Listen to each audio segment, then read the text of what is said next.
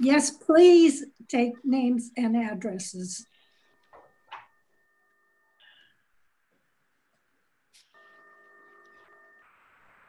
Jonathan, you look like you're up to something.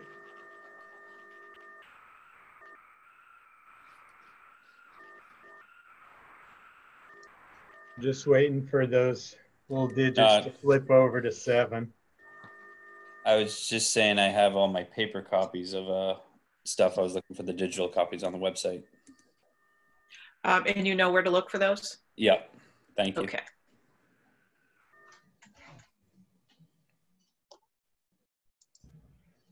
Okay.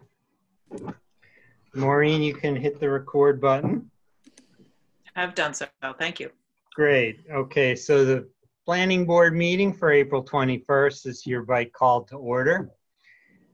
This is a remote meeting. As a result of the COVID-19 virus, the planning board will conduct the meeting via remote access as provided by Maine law. The planning board will use the software Zoom meeting to conduct the meeting and to allow the public to remotely attend and participate.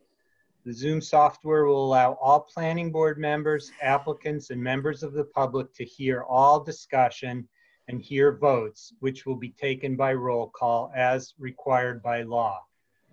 The first item, so before we leap into that, so Maureen, on my screen, I can see down to about the phone number for the webinar ID that begins 215. One of the things I was reading about Zoom is that since everybody has different size screens, you're not necessarily seeing the exact same view that Maureen has on her laptop. So if you feel like you're not seeing something, just speak right up, okay? Make sure we know that. So, first item on tonight's agenda is the approval of the minutes for the February 24th meeting. Does anybody have any comments or questions about the minutes? Would you like a motion? Yes, hold on, I can't see it. Let me just switch to gallery view. Okay, yes, I'd like a motion, and remember that the votes are all roll call votes. All right. So go ahead, make your motion. Motion that we accept the minutes of the February 24th, 2020 meeting as submitted. Do I have a second? Second. Check. Okay, that was Jim Hubner. No. I think it was Peter. Peter, okay, great. Go ahead and take the roll call vote, please, Maureen. Deanne Budensky, Yes. Peter Curry, Yes. Andrew Gilbert. He's muted. Andrew, you need to turn your mic on. You're muted. Sorry. Do Yes. you vote to approve the minutes? Thank you. Jim Hubner, Yes. Carol Ann Jordan, Yes. John Sarbeck, Yes. and Joe Shillot. Yes, motion passes. Okay, the next item, I wanted to discuss Pete Curry's letter. I think it would be good to discuss a couple things, especially the site visit question before we go through the items that may or may not require a site walk on our part. So Maureen, how would you like to start on this? Can you bring up Pete's letter? Has everyone read it? Yes, it's great. It's great email, Peter. Very thoughtful. I was going to bring up the digital submission document that you already have, but I can bring up his letter. That'll take another moment. I've got it here if you want to throw it over to me.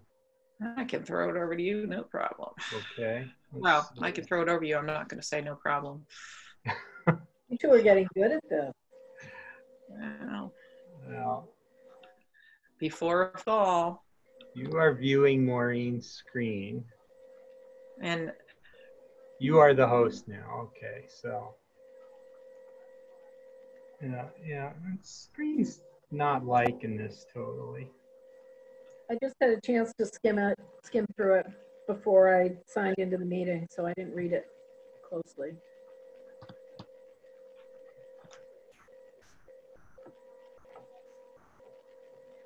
Okay, can people see that? Yes. That's good. All right. Really. Is it too wide? It's too small. Very Too small. small type. The type's too small. Okay, let's try to Just a zoom. smidge.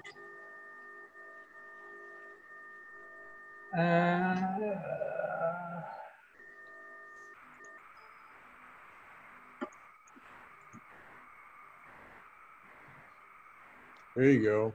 All right, Yeah. how's that? Good. Can everybody read that? Yes. Yep. So the first item, public. So as I recall, in the first time I did this, so I was having some trouble seeing when hands were raised.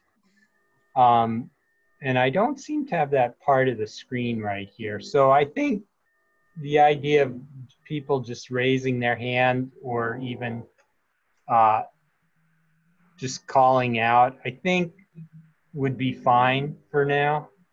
Might be able to perfect that later, but I don't really have a problem with that. You mean raising your hands the way Peter suggests in the video, or?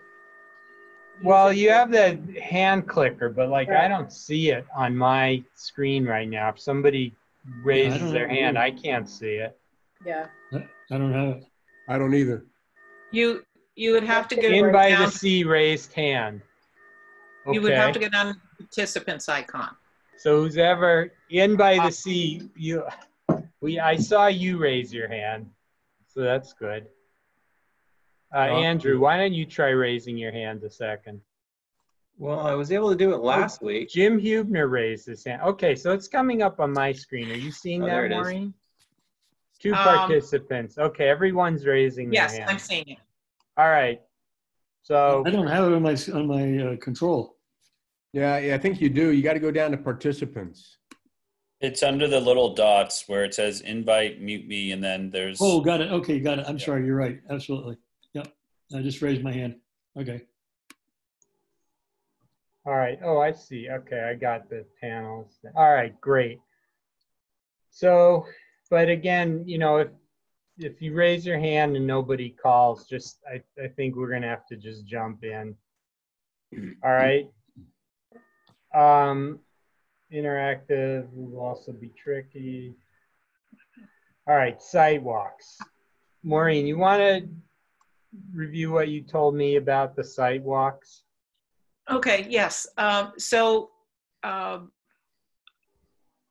of a question came up of how you're going to handle sidewalks. And so I threw it out onto the Maine Association of Planners listserv to get some feedback from other planners in the state. And kind of what we came up with was that I think you can hold a site walk. We would absolutely have to follow CDC guidelines, which means that everyone would have to wear a mask.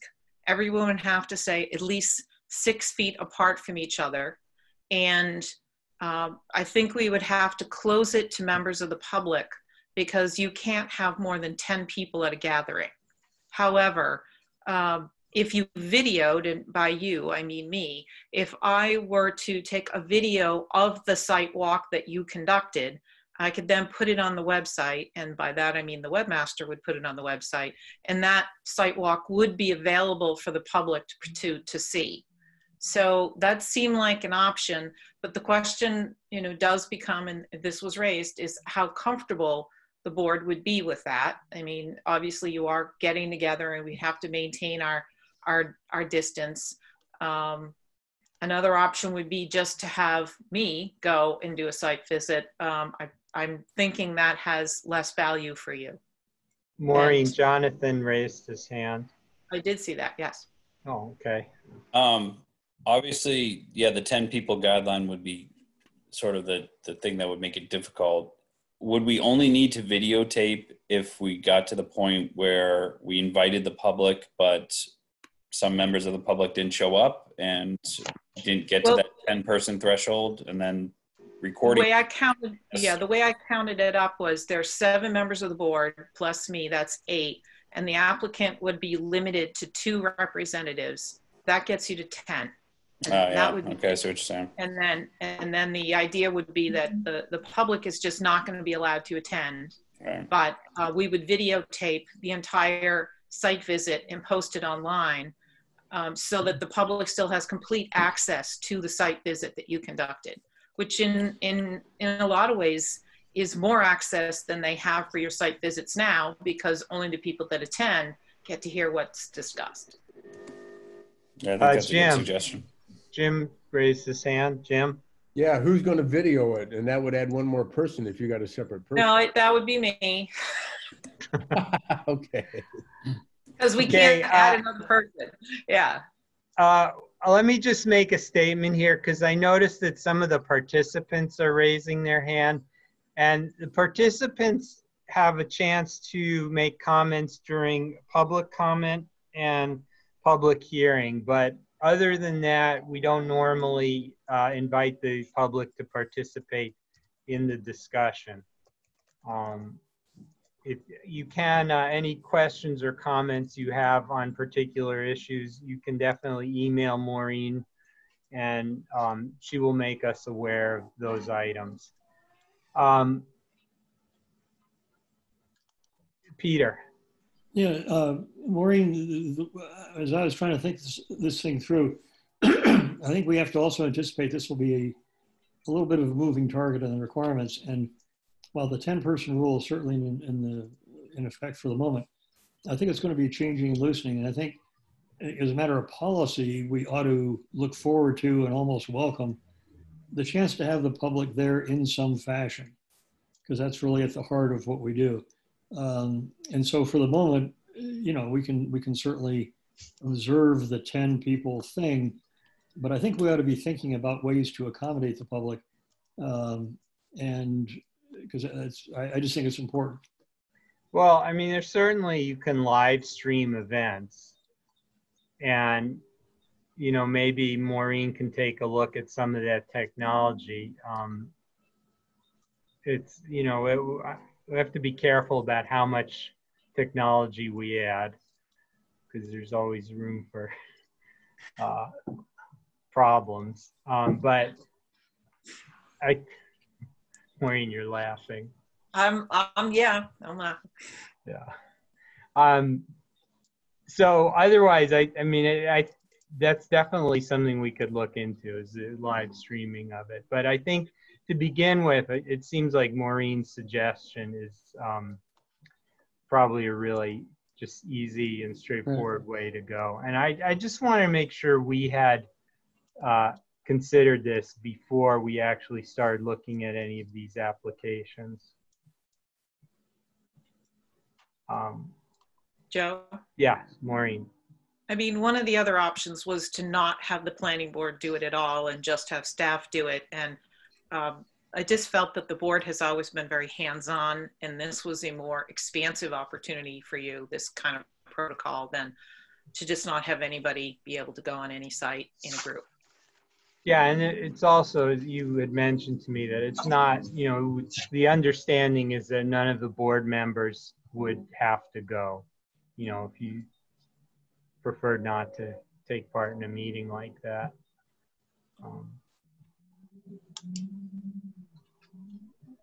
Joe? Yeah. Yeah. I just want to say that, like everything else right now, everything's a moving target, to Peter's point. And I don't want to not be able to attend site walks. So whatever we have to do to try and make it work at this time, and as things change, things evolve, and we change the rules. I mean, that's all we can do. That's the way life is right now. Yeah, I agree. So everybody, Andrew. Yeah, sorry. I don't think the hand thing's really working, because I think Caroline and I have had the hand thing up for a while. So we might want to do what Peter said, which is just that. I like the hand wave. It's easier for me to Okay. see. Yeah. If that works for you, that's Because I notice on my screen, sometimes the hands are waving, sometimes not. So yeah, I like the waving on screen. okay. That wasn't my actual point. My point was that I think actually what Maureen came up with seems pretty clean. I think live streaming seems like a terrible idea. From a IT perspective, there's any number of things that go wrong. I think keeping it as simple as possible right now, knowing that it just really isn't great options, given it's sort of an in-situ walk. So there's not even going to be good internet signal in all parts of Cape. So Right. I think you don't even want to give that expectation that that can happen. So I think doing exactly what she said, and I think I agree, like most people probably wouldn't show up to the site walk. They couldn't because they're at work or whatever. Now, more likely these days, people might have the opportunity, but having them be able to see it is safer for them via video. And, you know, you don't get as broad a view, but there's definitely some advantages, I think. All right, so Maureen, procedurally, do we have to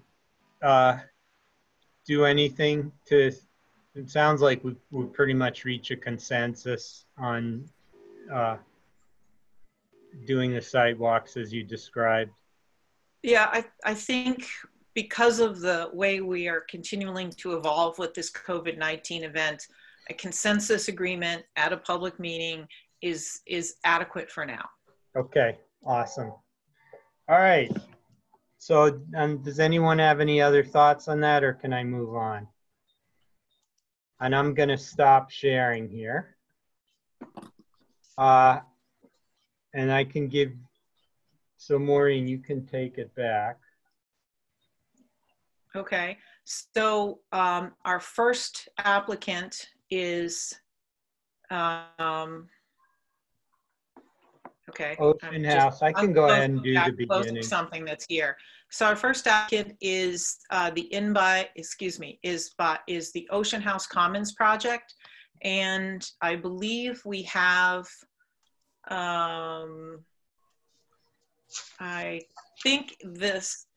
I think Susan Mitchell is our attendee. So Okay. let's see if I can. Let me go ahead and do the introduction from the memo here.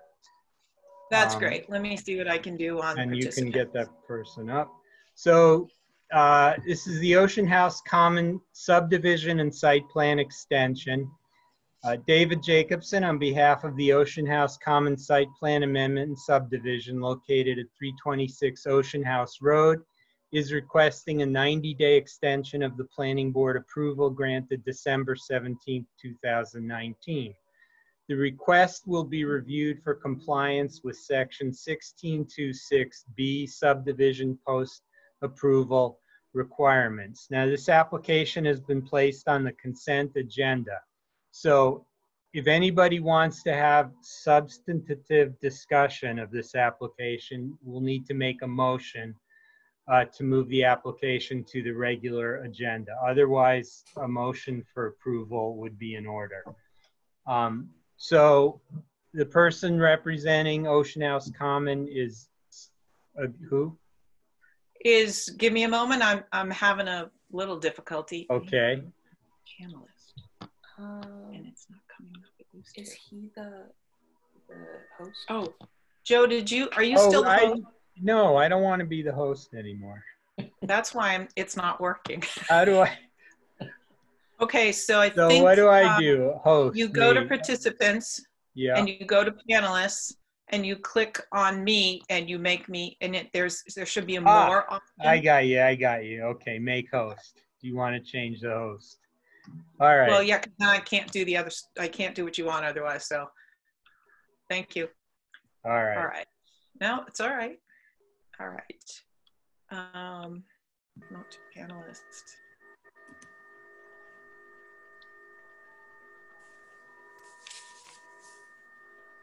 Susan Mitchell. I'm here. Can you hear me? And I believe that's John Mitchell. Yes, can you hear me? We Yes. can hear you. We can't see you. Do you have your video on? The video should. Susan, you have a deep voice. If you go in the lower left-hand corner of Okay. your screen. All right. There. All right, we see you, John. Hey, John.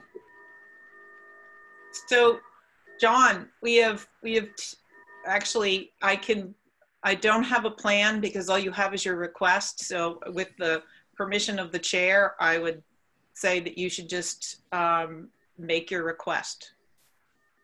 Yes, I second. All right.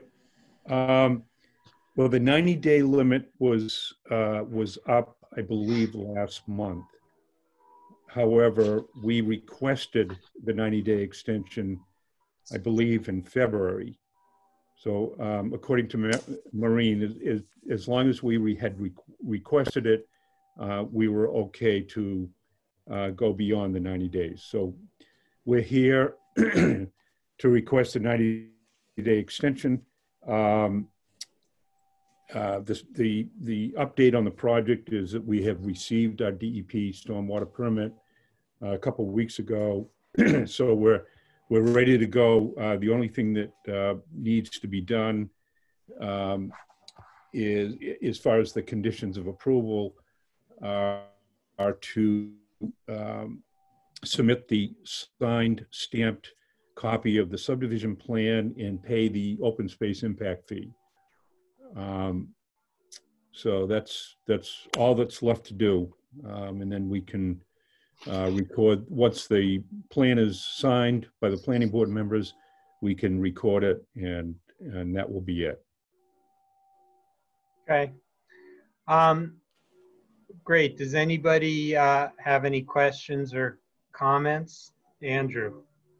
Yeah, how are we going to do signing? Good question. Maureen? All right, beat me to it. Maureen, That's on how my- are we going to do signing? I actually have an idea. Do you want to talk about that right now? Might as well. Yes. Okay, so Should we take a vote here? I mean, should we clear John up so we can get on to the rest of his life? And I have a before you motion. take a vote, No, I do you want to hear this. Okay. He wants to know how we're going to do the signing.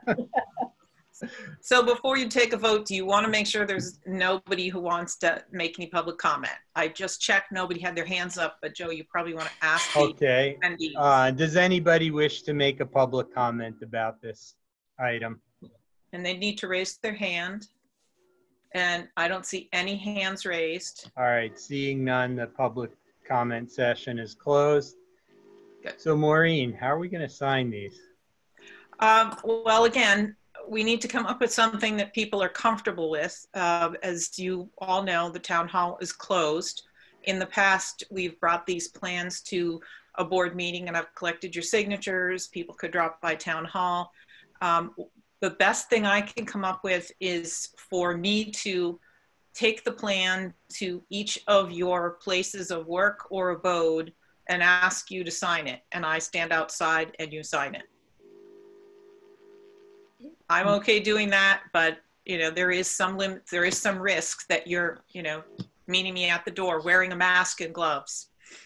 Maureen, the town hall is open a few hours each day. And But it's all not the open. days, isn't it? Pardon me? But it's not open to the public. Oh, not to the public, okay. No members of the public are allowed inside the building at this time. Maureen, this is Dan. I know that you can, there's a way to sign PDFs. We're doing that in my firm. Just throwing that out to you. And I appreciate that. And, you know, this was the discussion of the planners on the earlier map listserv discussion. And they didn't come up with a good option on how to virtually sign the plan. Okay. And I always have concerns with doing things that might expose the town to legal challenges. But if anyone is uncomfortable, I mean, I don't have a problem with visiting you one by one, but there is still someone's coming to your door with something from outside, asking you to touch it and sign it. I'm fine with that. Has the registry been heard of what they will accept for signatures? Would they accept, for example, a certificate from each person? No, they are accepting original signatures. Only. Correct. As far as I know. I'm okay with Maureen's suggestion. Yeah. You need 5 signatures, right? Yes, and Mr. Hubner had his hand up. Sorry, Jim. Is the public safety, the foyer or something in the public safety building open where you could leave him on a table and we could go in there? I don't know if that's... It's a good idea.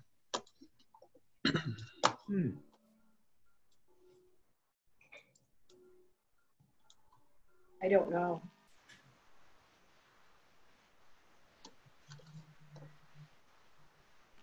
I mean, I'm right next to the fire station. I could put them on a table next to my office, but it would be outside. Yeah, and the hallway of your office would be... I don't have a hallway. I have a door and an office. Yeah, it'd probably be easier to everybody go to one spot and just sign it rather than coordinate Maureen when we'll be home. Jim. How about, or the library? I'm sure they got a room, you know, The library is closed to the public. That's right. So it's really only the fire station that's open, right? Carol Ann has her phone. Carol Ann. Here's a strange idea. Maureen designates a time. We go to the parking lot and we meet her at the back of her car and we sign the plan. And we make sure to stay 6 feet apart while we're doing it. And we wear our masks and we do all the proper things. But we all go to the town hall and meet in the parking lot. Meet Maureen in the parking lot. That's another idea. Let's assume everybody can do it at the same time. That is true. You'd have to do If I get a group of you. Yeah, I can always get most of you and then pick off the few remaining people with individual signing. Mm-hmm. Yeah, I think that sounds good. I like that suggestion. People might think there's some strange deal going on, but. Well, so John, we'll make it work. Okay. The registry has recently changed some of their rules. They are no longer accepting MyLaws. Correct. So this is going to be an original paper copy. As I said, they're requiring original signatures. And the other thing, which is very important, is that they are not accepting a paper copy that is torn, wrinkled, or creased. If there are any creases or wrinkles, they're not accepting it. So that's the one thing that I'm requesting, is that we take extra care not to wrinkle or crease the paper copy. Okay. No spilling coffee on it. No spilling coffee. Would you like a motion? I would love one. Thank you. Be it ordered that based on the request submitted and the facts presented, the request of David Jacobson on behalf of the Ocean House Common Site Plan Amendment and Subdivision located at 326 Ocean House Road for a 90-day extension of the Planning Board approval granted December 17, 2019 be approved with the extension to July 10, 2020. Do I have a second? Jim? Any discussion? All in favor? Oh, I'm sorry. Roll call, please. You can hold up your hands. You can't. Well, you can hold up your hand, but it doesn't count. All right. So, Mr. Badensky. Yes. Mr. Curry. Yes. Mr. Gilbert. Yes. Mr. Hubner. Yes. Ms. Jordan. Yes. Mr. Sarbeck. Yes. And Mr. Shalat. Yes. The motion passes. Thank you. Okay. So Maureen, we added that note that you asked us to, and we we sent you a copy. I don't know if you've had a chance to look at it. Maybe you want to call me tomorrow at the office? Okay, 10 to 2, I'm there. 10 to 2. Mhm. I'll call you. Thank you. Thank you. All right, thank you, John. Okay. Good to see you. The next item. Next item on the agenda is the Edgecombe Way private road extension, an RP permit. Jay Cox is requesting review to extend the Edgecombe Way private road located in the area of 75 Ocean House Road and a resource protection permit to alter 3,988 square feet of RP2 wetland to provide access to potential future lots. The planning board has previously approved the combined Edgecombe Way private road / private access way. The application will be reviewed for compliance with Section 1979 private roads and Section 1983 resource protection permit. So to begin with, the applicant will summarize any changes made since the last meeting. And then we'll open the board to a public hearing for any comments. And then we can begin discussion of the application. So Maureen, is Jay gonna host this or you? We had Jay Cox and I talked this morning, and he would like me to, good afternoon, good evening, Jay. How are you doing? Hi, Jay. Can you hear us? You need to unmute your mic. Lower left. And I'm going to put your plan up.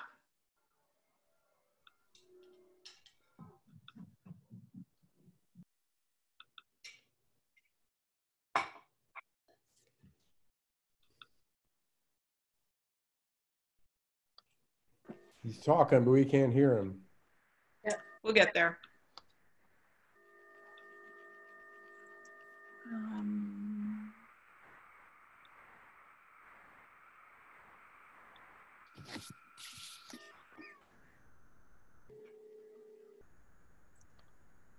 All right. Jay, did you unmute yourself?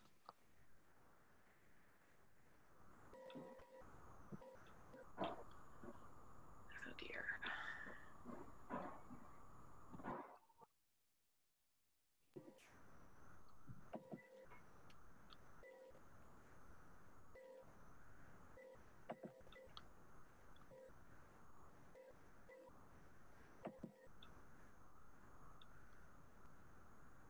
Okay, so Jay, are you saying anything?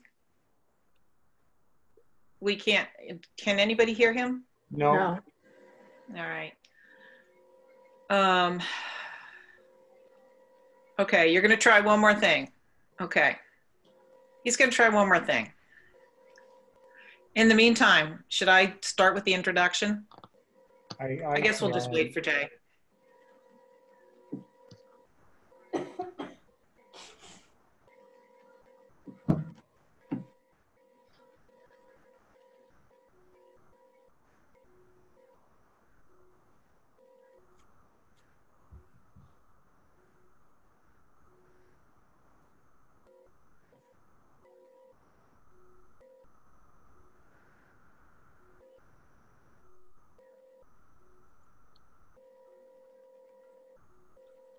He could probably dial in and also share his screen. And we do have someone who's already, we have 2 attendees, now down to 1 that dialed in. Oh yeah, you can dial in on your cell phone. Is that what you're suggesting? Yeah, Yes. that often works really well for audio, and then you could still share your screen. It's just that you can actually do both. Or you should be able to. Jay, the other thing you can do is you can dial in. Oh, he needs the number. Yeah, that's why I'm trying to pull that up.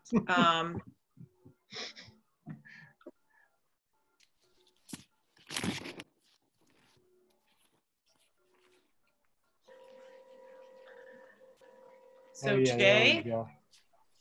if you could see right here under telephone on the agenda, if you could try dialing in.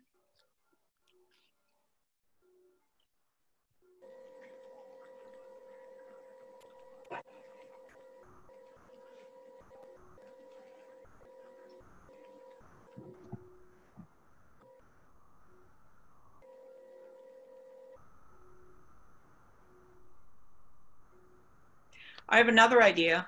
Mm-hmm. You could just call my cell phone number. I could just call him.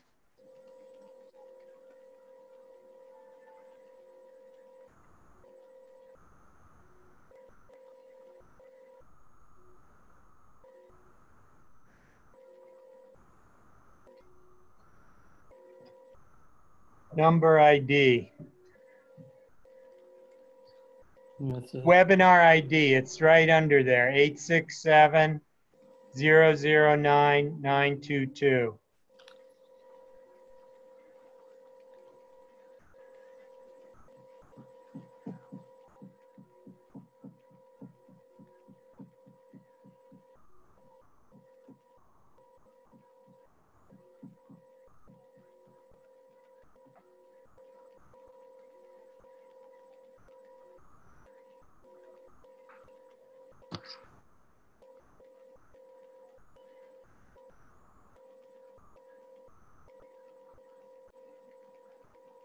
Participant 10. Participant 10, got him.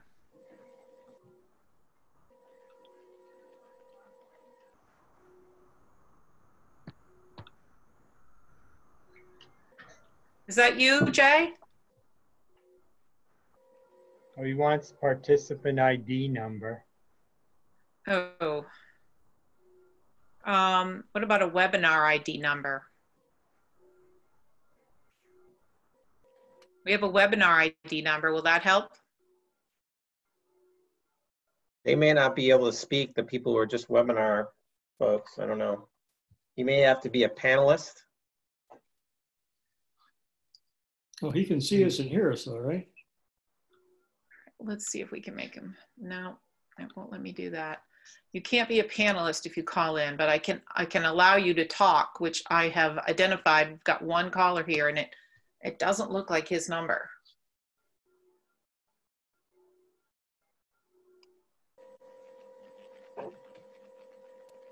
Huh. I'm calling you. He's turned his phone off. What are you doing, Maureen? Saying, call me? Yeah.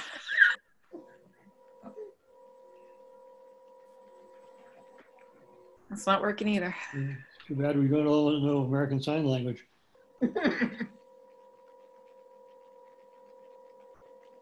Hmm.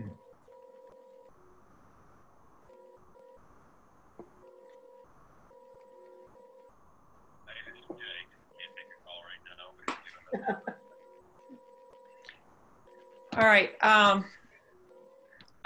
out of ideas. I think Jay needs to I mean, log one out. suggestion would be for Jay and Todd and Corky to try and set up a Zoom meeting with each other and see if they can figure out what's going on with their microphones. Oh, none of them? I mean, it's possible that Jay's mic is not turned on his computer. Jay, have you checked that your microphone is turned on in your computer?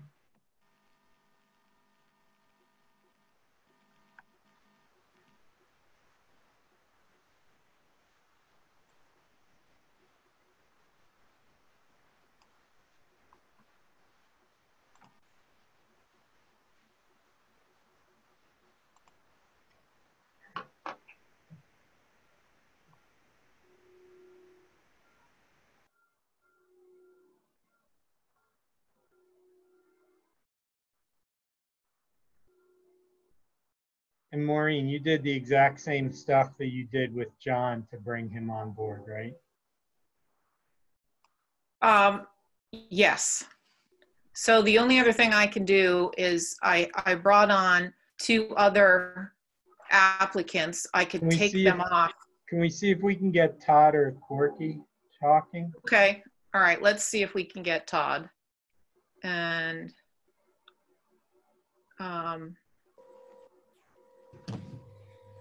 Todd's there. Todd, are you there? I am here. Okay. We don't have video because I assume you didn't turn it on, but you can hear us. Yes, can you hear me? Yes, we can hear you. Yes, we can. It's good to hear you. I am alive. All right. I don't know. Have we lost So Jay I now? kind of think Jay should, is he trying to call in? Because he's shown here as a participant with this phone number, 802-287-88.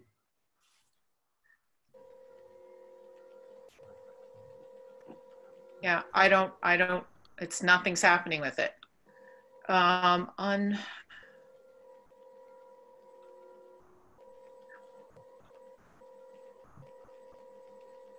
I can't get to it. Okay.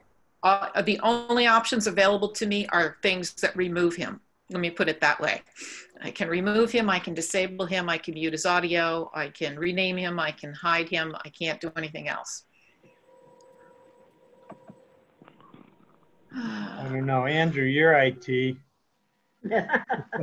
What do you- Yeah, I don't know. Which is his number, you think? Just the single number there, 802-878? Yeah, maybe. Yeah.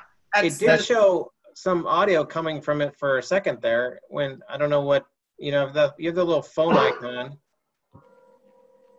Yeah, I mean, generally, it's often that the machine is muted and people don't realize it. There's a mechanic, a button that mutes and unmutes, and then there's also the mute from Zoom. So you have several levels of muting. Everything I have appears to be saying it's not muted, and I'm trying to let him talk. Right. Should work from a phone, but we're not even certain he's there necessarily. I tried to call him and he didn't answer his phone. Well, you would know we're trying to call him because he can hear us. So is that him there, Jay? Got it. As Jay, as Jay? in the panel or the attendees? Jay, all right, hang on, everyone. I've got him on the phone.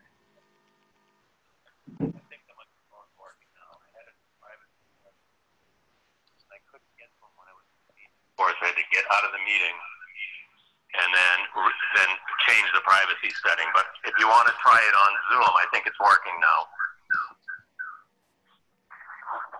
Can everybody hear him? Yeah. Okay, let me see if that'll work. Are you hearing me on the phone or on Zoom? Not on Zoom. Not at all on Zoom, Jay. I've put my cell phone on speaker.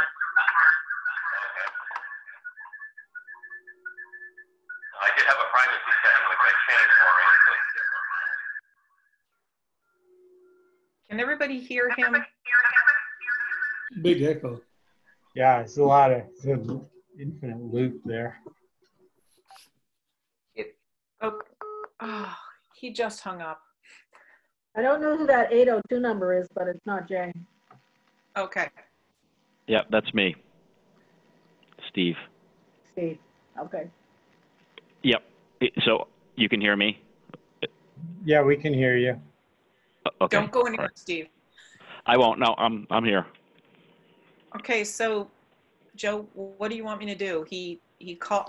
I was hoping. If he would, are you willing to just work with it with him on my cell phone? Yeah, if we can make it Hello? intelligible. Okay, Jay, what we'd like to do is, can you see the Zoom meeting on your computer? So I'm going to just put my phone on speaker and the board is going to hear you through me.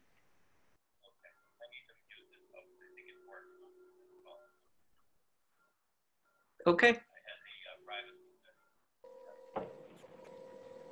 All right, so I'm going to let you take this over. All right.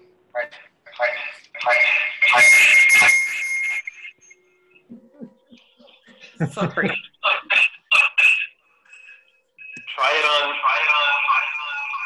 Try it on Zoom, Maureen. All right, that's not gonna work. Jay, it's not working on Zoom. I don't know. I don't know what's going on. Oh, you're in it. Okay. All right. So are you, okay. Oh, right there you are. All right. Let's try this. This will work. Maureen, can he log out and log back in? I mean, mine sometimes doesn't have audio the first time.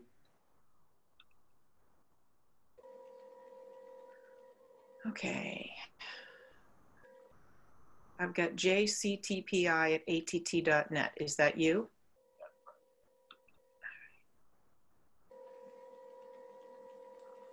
Okay, it's unmuted. There you go. I'm hanging up. Okay. All right, sounds like we got Jay. Nice to hear your voice, Jay.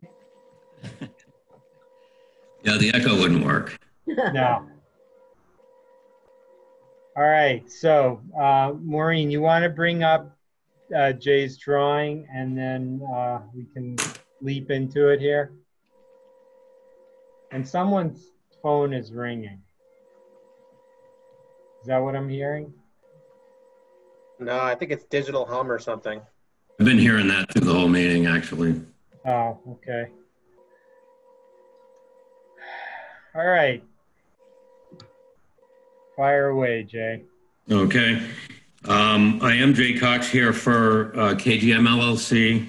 It's Skip and Chris Murray to again discuss a proposed extension of the previously approved private road, private access way, Edgecombe Way. It's located at 75 Ocean House Road.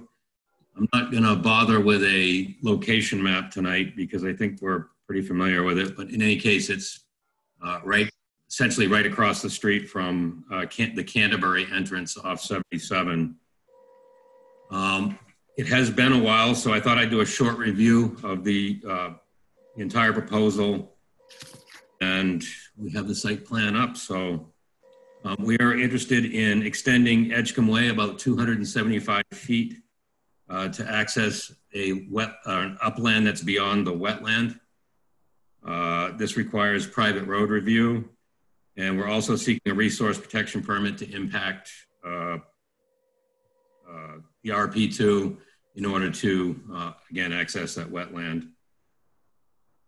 We're proposing the same waivers as under the previous approval. That is an 18-foot traveled way within a 35-foot right-of-way. In addition, we would construct 2-foot grass shoulders on each side of the traveled way. We're also requesting a waiver for the right-of-way dimension at the turnaround, as the configuration is somewhat different than what's in the subdivision ordinance.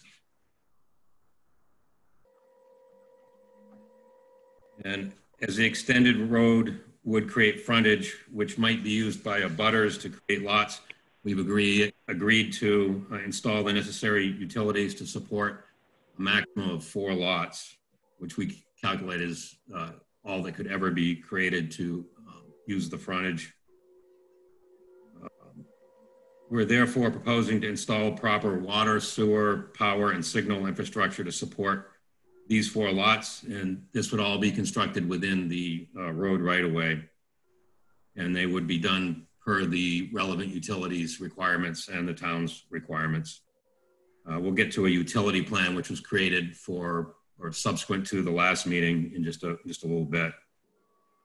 We are proposing a T turnaround at the end of the road.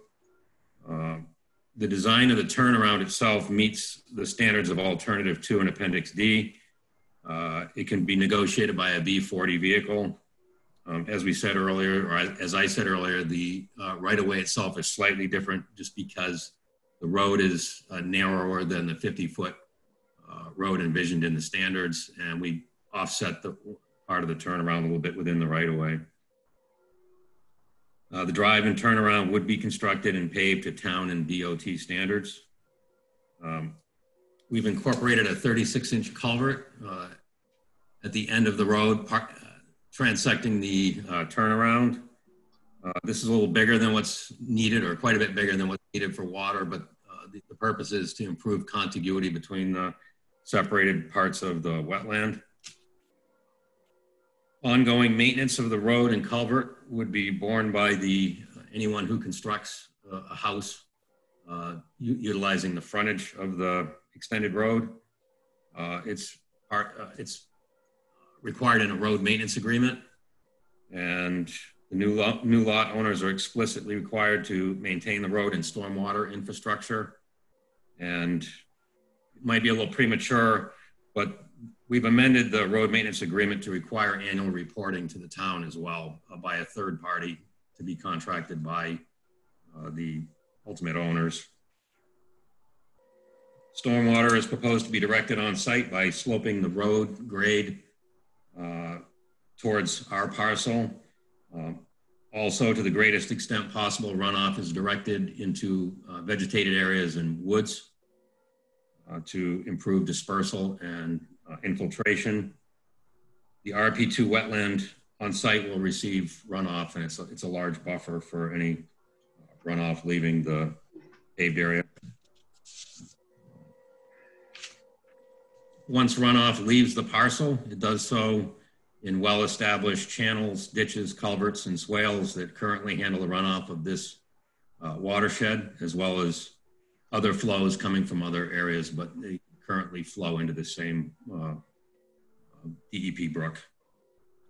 Further downstream, a large receiving wetland and swaled area conveys the flows to a town-maintained culvert, which passes under Spurlink Road and then beyond. We revisited the downstream stormwater flows per Mr. Harding's requirement and did a complete analysis, which you have. We've included the analysis detail, but the conclusion is that for the 25 and 100-year flows, the increase in potential head at the Paputic culvert was negligible. Specifically, it's an increase of about 0.1 foot, or about an inch. As for permits, no state permits are required, as this impact is under the state threshold of 4,300 square feet of wetland impact. The proposed impacts fall under an Army Corps statewide permit, and they've been engaged to review this, as well as U.S. Fish and Wildlife. All work that's proposed would be done to all the relevant standards of the town, state, and federal, particularly regarding erosion and sediment control. The resource protection permit, our request is to impact 3,988 square feet of RP2 wetland to construct the drive and turnaround and install utilities. Once again, this is to access the wetland area, the roughly 20,000 square foot upland area that's beyond the wetland. Next, I'd like to address Mr. Harding's memo of 15 January a little bit. I won't go through his letter point by point. I can say that we've complied with every point. Obviously, I'll be happy to answer any questions or elaborate on any points that you might like me to. I'd like to touch on the utility plan just a little bit because it's a new drawing and was not presented at the last meeting. Maureen, could you put up that L4 utility plan?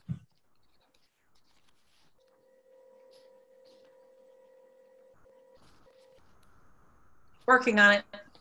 Yeah.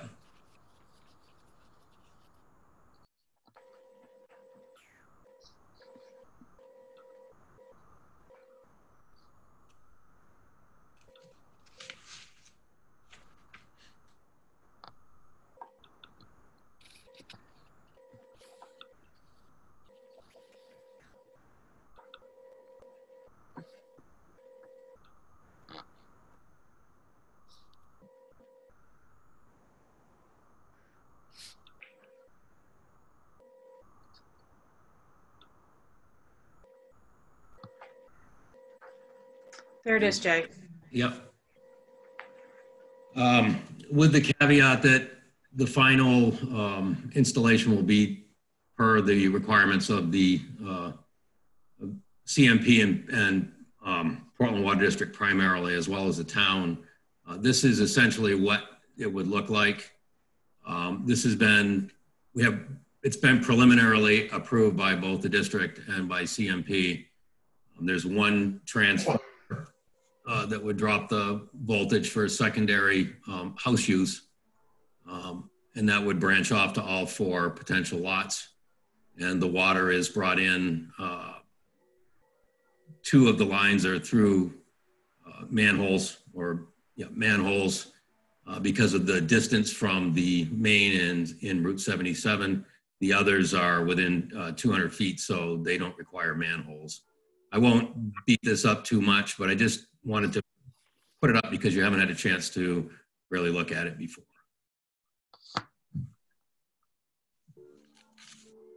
We've also, one other point, we've changed the lot numbering a little bit. Before we were trying to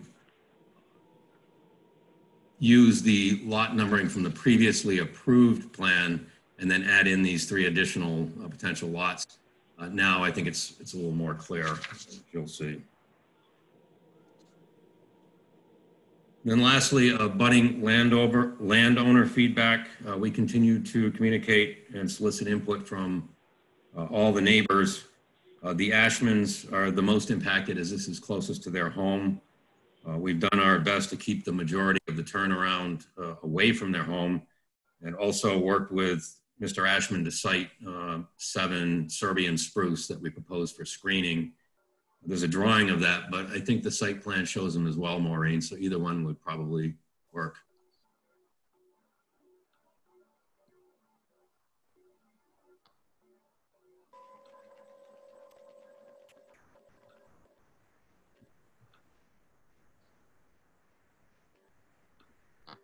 They're right there on the kind of bottom left of the turnaround.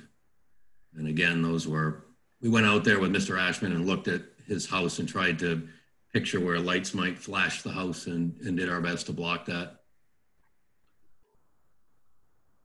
And I think that's really about it. Happy to elaborate or answer any questions. All right. Thank you, Jay. At this point, I'd like to open the meeting up to public hearing. See if anyone wishes to make a comment or has a question about this application.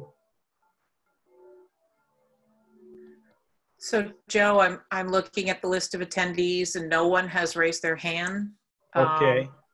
If someone wants to speak, they need to go to the participants icon, find their name, and then select raise hand.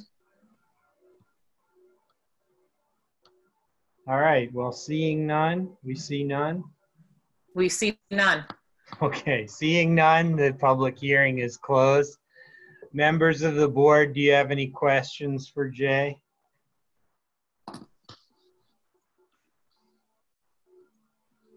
No, I think he's responded to everything that we have asked him to at the site. Yeah, it seems pretty straightforward. I do have one question for Maureen, and it's not much of a question, but is there any issue with running stubs to future lots to lots that are not officially lots yet? This is a private road, so it's really up to the applicants.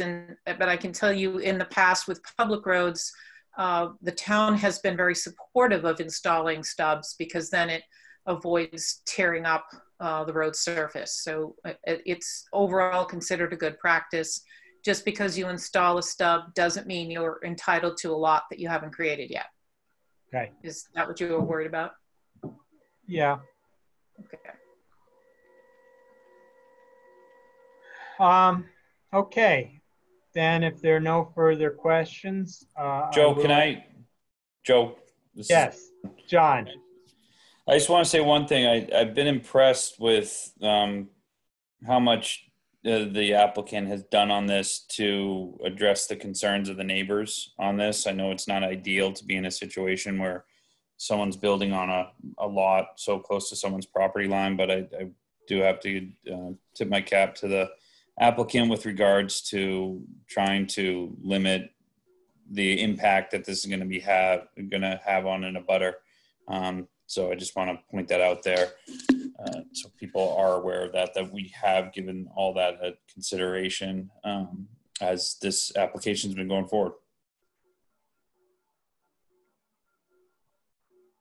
Great. Would anybody like to make a motion? I can make one. You can have this one. All right. Jonathan? Sure. So this should be a motion for the board to consider findings of facts. Number one, Jay Cox is proposing to extend the Edgecombe Way private road located in the area of 75 Ocean House Road and a resource protection permit to alter 3,988 square feet of RP2 wetland, which requires review for compliance with section 19-7-9 private roads and section 19-8-3 the resource protection permit. Number two, the road extension will not result in undue water pollution. The road extension is not located in the 100-year floodplain. Soils will support the proposed uses. The slope of the land, proximity to streams, and state and local water resource rules and regulations will not be compromised by the project. Number three, the potential lot gaining access from Edgecombe Way will have a sufficient quantity and quality of potable water. Number four, the road extension will not cause soil erosion based on the erosion control plan provided.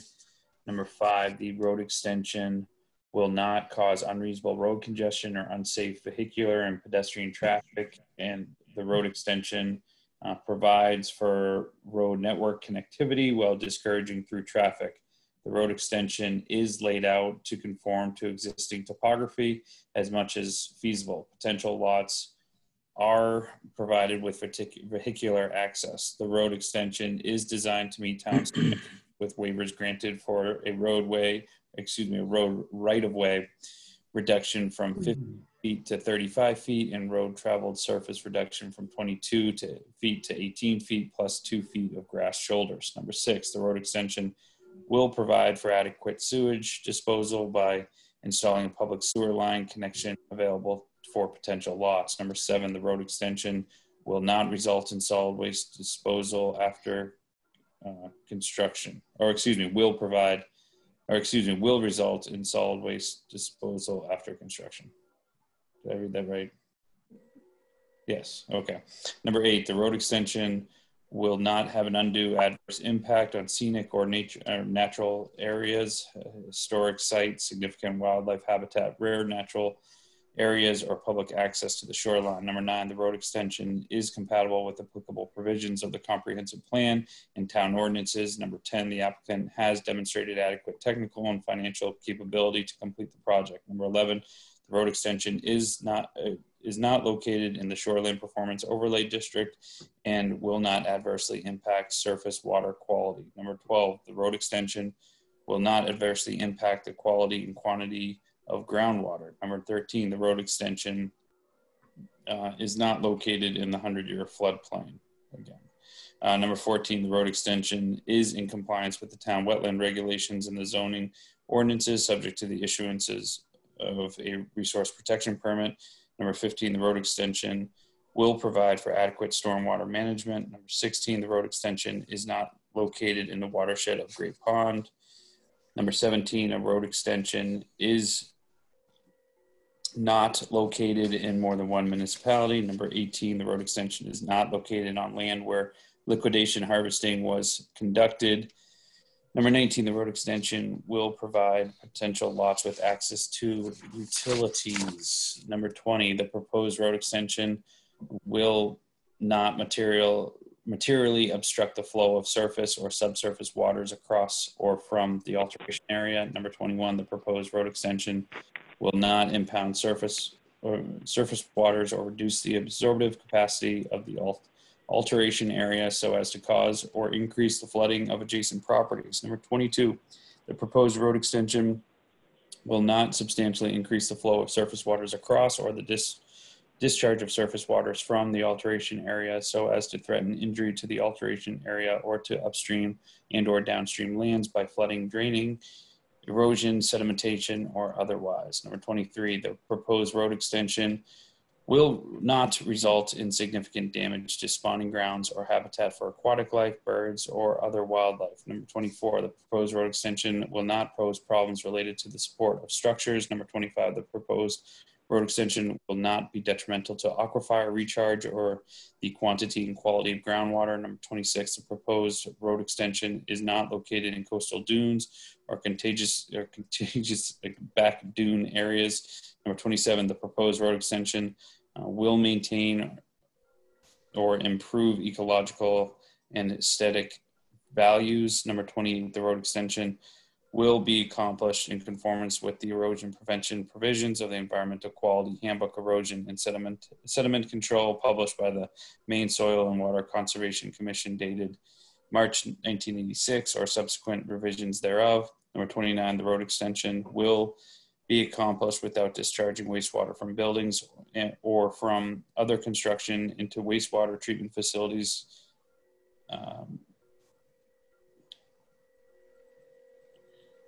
Wait a second, that should be let me start that one over again. 29, the road extension will not be accomplished without discharging. You had it right. I did do it right with will. Yeah. Sorry, it's a double negative there. The road extension will be accomplished without discharging wastewater from buildings or from other construction to wastewater treatment facilities in violation of section 15-1-4 of the sewage ordinance. And number 30, the applicant has substantially addressed the standards of the subdivision ordinance, section 16-3-1 and section 19-8-3 of the resource protection regulations. Therefore, be it ordered that based on the plans and materials submitted and the facts presented, the application of J. Cox to extend the Edgecombe Way private road located in the area of 75 Ocean House Road and a resource protection permit to alter 3,988 square feet of RP2 wetland be approved, subject to the following conditions. Number 1, that the plans be revised to address the recommendations of the town engineer's letter dated March 9th, 2020. Number 2, that the Army Corps of Engineers permit be obtained before any construction on the site occurs. Number 3, that all potential lots with frontage to Edgecombe Way be connected to the public sewer system. And number 4, that there be no alteration of the site until the plans and materials have been revised to address the above conditions and submitted to the town planner, and the plan be signed by the planning board and recorded in the Cumberland County Registry of Deeds. Do I have a second? Second. Is there any discussion of the motions? No. Nothing on any of the findings? Okay, Maureen, please take a roll call. Mr. Badensky. Vote. Yes. Mr. Curry. Yes. Mr. Gilbert. Yes. Mr. Hubner. Yes. Ms. Jordan. Yes. Mr. Starbeck. Yes. And Mr. Shalat. Yes.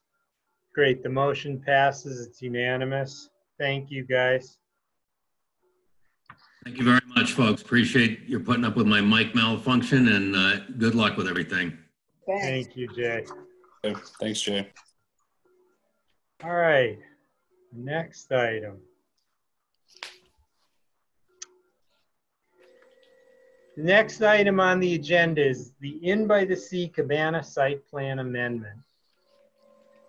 The Inn by the Sea, located at 40 Bowery Beach Road, is requesting an amendment to the previously approved site plan to install 2 seasonal 10-foot by 10-foot cabanas on the southeast corner lawn. The application will be reviewed for compliance with section 19.9 site plan regulations. The applicant will begin with a summary of the project. After that, we will have a public comment period on completeness. Who's here representing Inn by the Sea? I believe Michael Briggs is here, and I'm working on promoting him to a panelist. Okay. And it's taken a bit of time, I guess. And if you could just, a little patience, thank you. No problem. So he's not an attendee anymore, which is both good and bad. Oh, here we go. Okay.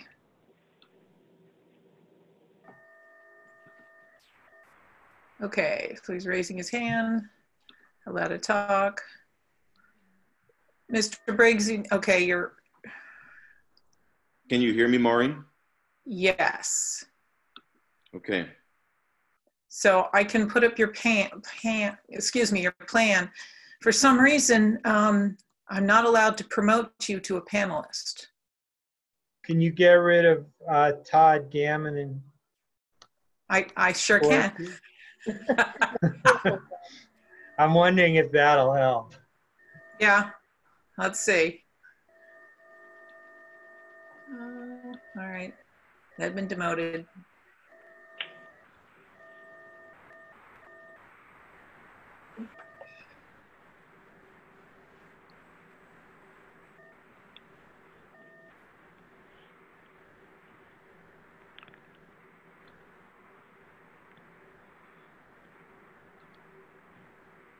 Okay, he's a panelist now, in theory. Okay. Michael, do you have video? I can see you all, but I should have. If you go to the lower left-hand corner, you should you should see something that says Start Video. You hover over the left. Let's see. Nope, that's the sound. Next to the sound. Audio settings, video. Yeah, if you want to get out of the settings and just hover over Start, and it should be just to the left of that, assuming you have. No, I don't see it. Okay. My lower left is just a mute, unmute. Okay, to the right of that, it doesn't have a little video icon? No. Okay.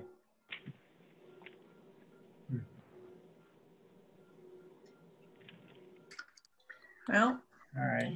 But we can certainly, if you can hear me, we could probably go through if that works for you. Yeah.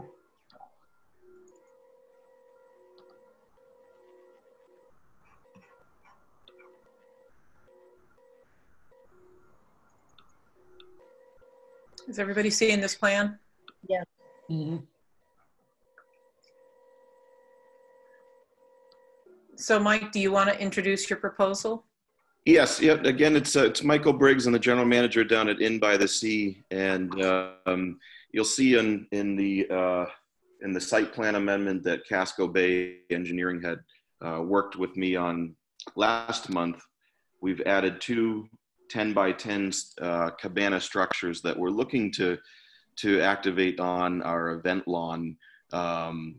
The idea was about mid-May through Columbus Day, where it's generally an underutilized area of our resort, and essentially the lawn itself sits empty for much of the season. And in previous years, we've seen a decline in the number of tented events, which is what the original purpose of the lawn has been for a number of years for the inn. So really the goal was to bring in some additional revenue from the spa. And it's as simple as I had explained a bit earlier in the meeting earlier this winter, is you picture it's almost like 2 10-by-10 pop-ups that you put in your backyard for a cookout. And when they're done, at the end of the season, now these are 10-by-10 aluminum welded frames that have canvas canopies, and there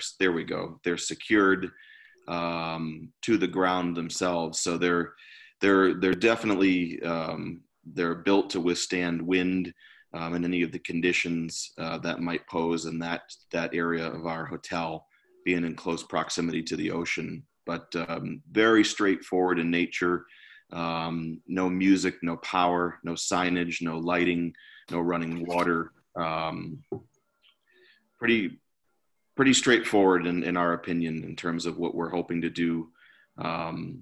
And again, this was in January, and so many things have changed since then. So in all likelihood, the inn would revisit, if approved, potentially purchasing the structures not until the fall of this year, with an install of spring 2021, where the economics have changed so much that I don't see there'll be demand for this amenity.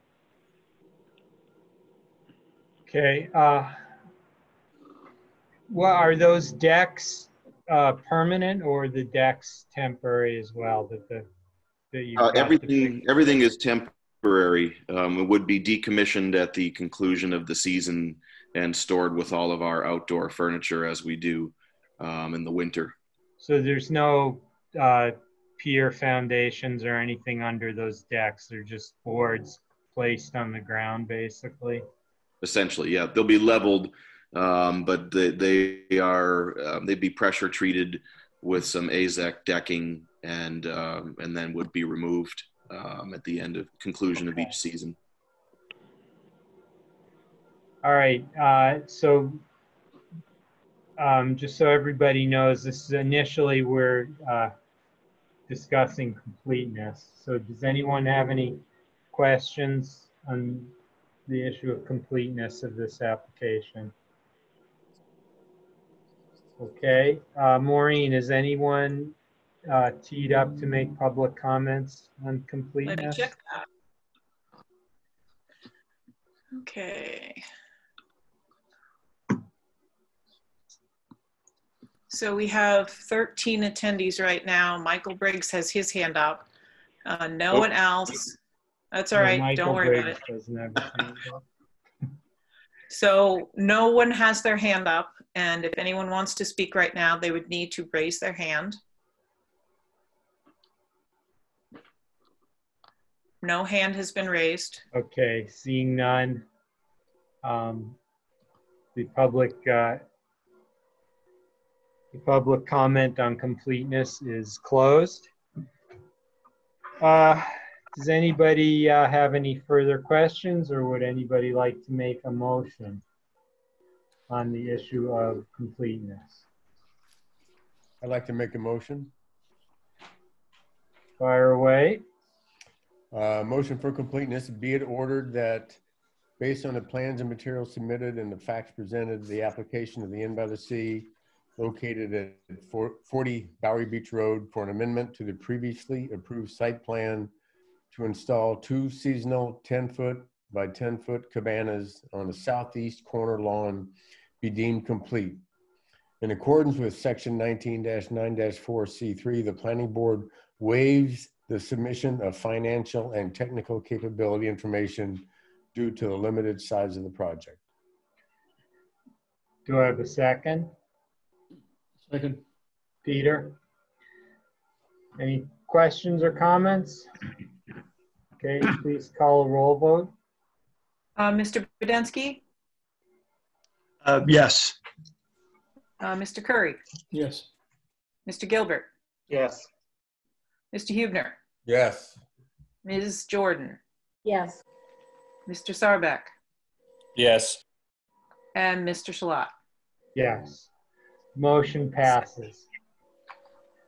Okay, I don't think we need a sidewalk. Does anyone feel we need a sidewalk for this? No. No. Okay, No. great.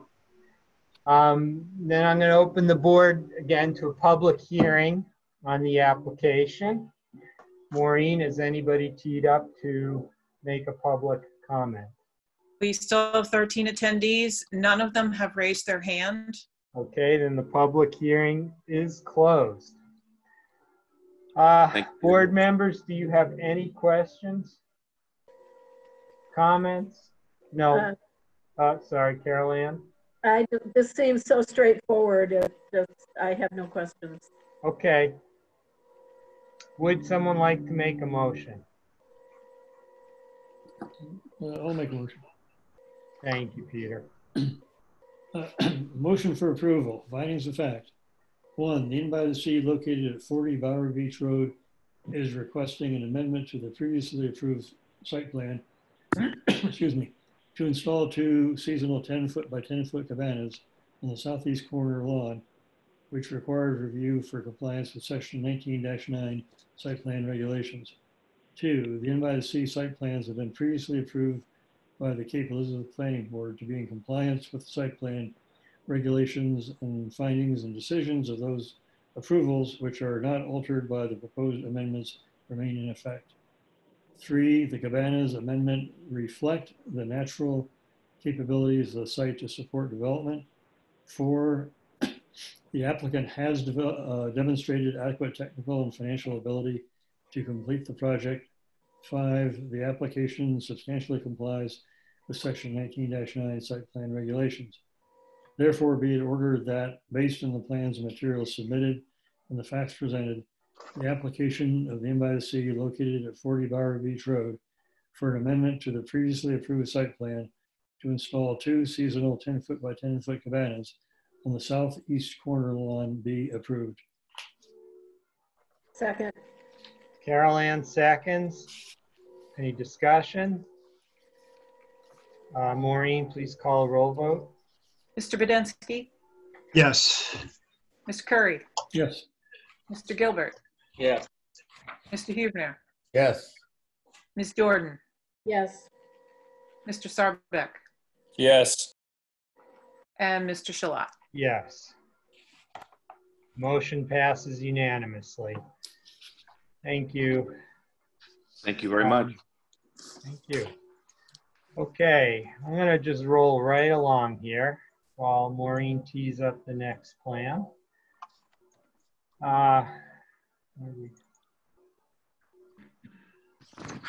Okay, the next item on the agenda is the Doyle Elizabeth Farm subdivision amendment. Ian and Gina Doyle are requesting an amendment to the previously approved Elizabeth Farm subdivision to expand the building envelope for the lot located at 11 Coalfield Road, that's map U53-2C. The application will be reviewed for compliance with section 1625, amendments to a previously approved subdivision. We'll begin by having the applicant present the proposed amendments, followed by public comment period on completeness of the application. So who's here to represent the Doyle Farms, the Doyle Elizabeth Farms? Hang on just a moment. Okay. I believe that's Mr. Height. Yes. Yeah. Just need to. Great.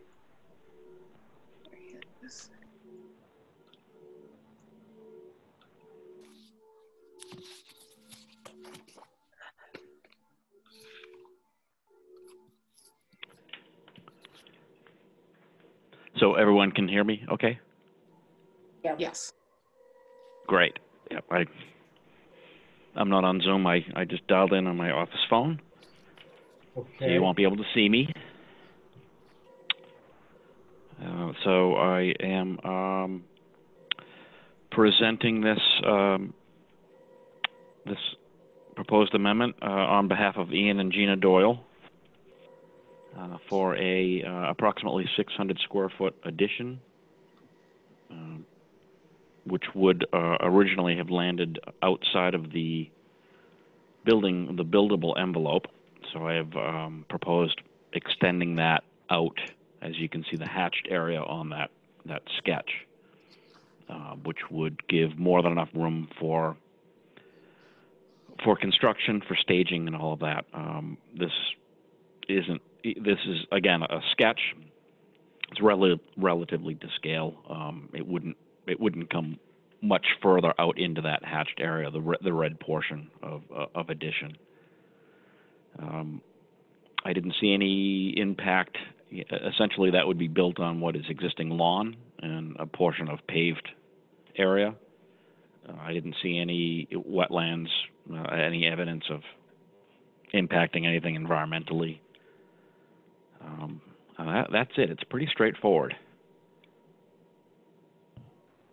Okay.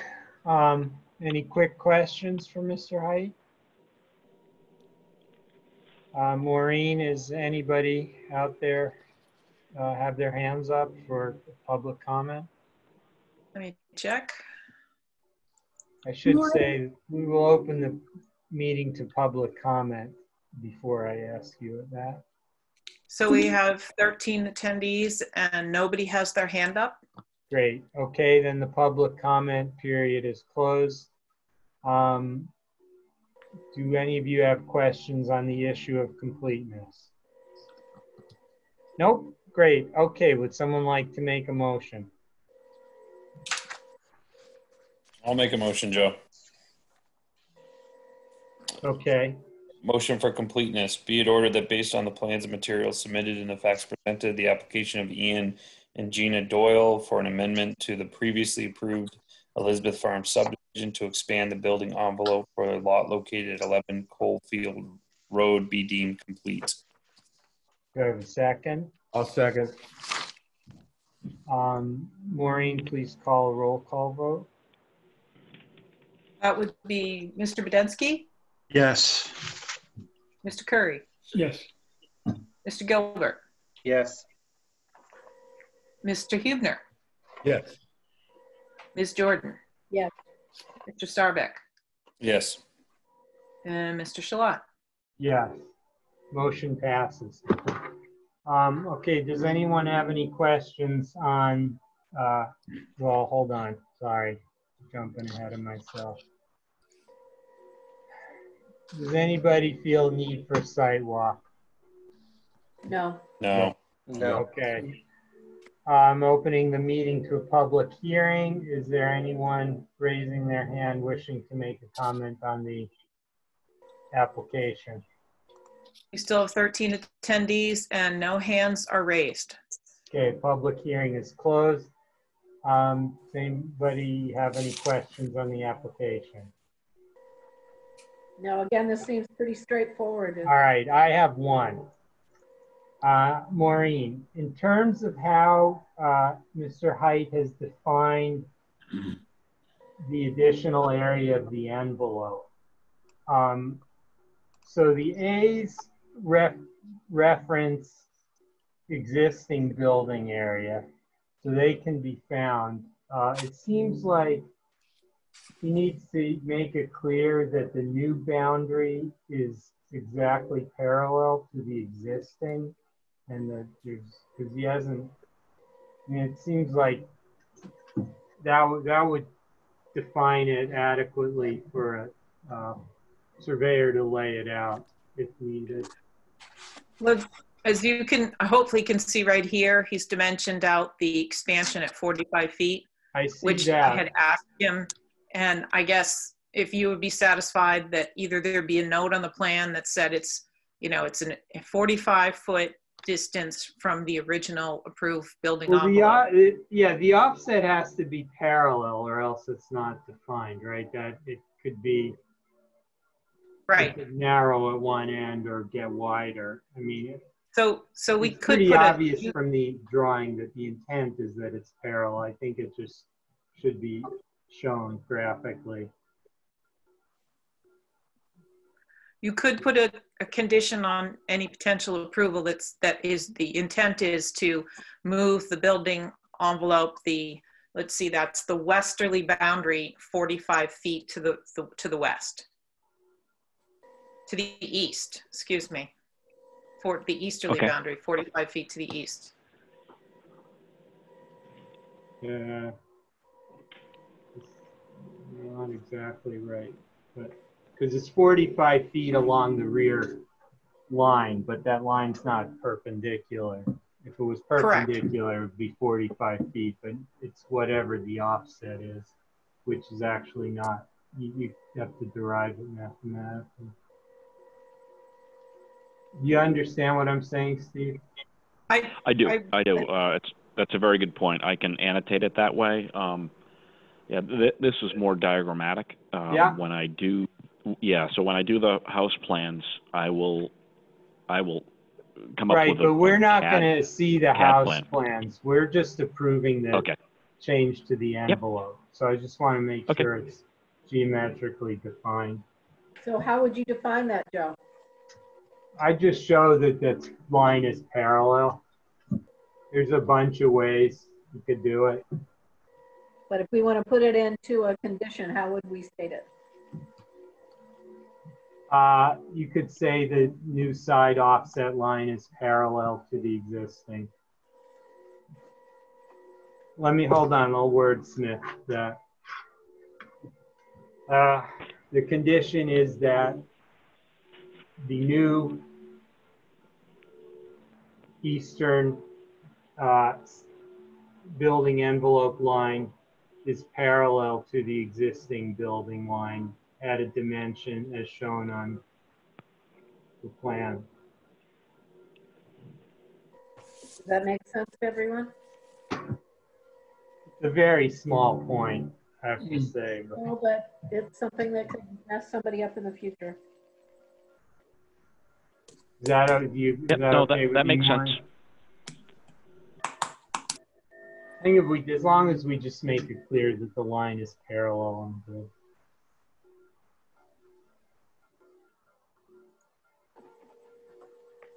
All right. Okay. Any other items? I'll write the note and then add it at the end. How's that? Would anybody like to make a motion? I can do it. Oh, actually, Go ahead. Andrew, yes. one thing that might actually be somewhat confusing is, and I'm realizing now this is in the, where it's showing the expanded building envelope, there's what I think is intended to be a legend that says proposed expanded building area, but that might actually be read as like you have an additional little spot that could be a sort of upper right. I don't know if you're following me. Oh, I see. You might want to put it out and call it out as a, put it in a legend area or something, so it doesn't look like there's yet another area of expansion. Yeah, that's what I'm talking about. Yep, exactly. I understand what you're saying. Yeah, it should have been outside of it, outside of the, Because otherwise it looks like the little partial plan. Right. Yep. Yep, that's it. Thanks. Okay.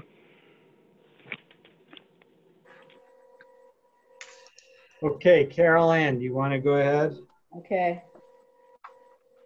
I'm just writing myself a little scribble here. All right. Findings of fact. Ian and Gina Doyle are requesting an amendment to the previously approved Elizabeth Farm subdivision to expand the building envelope for the lot located at 11 Coalfield Road, U53-2C, which requires review for compliance with section 16-2-5 amendments to a previously approved subdivision.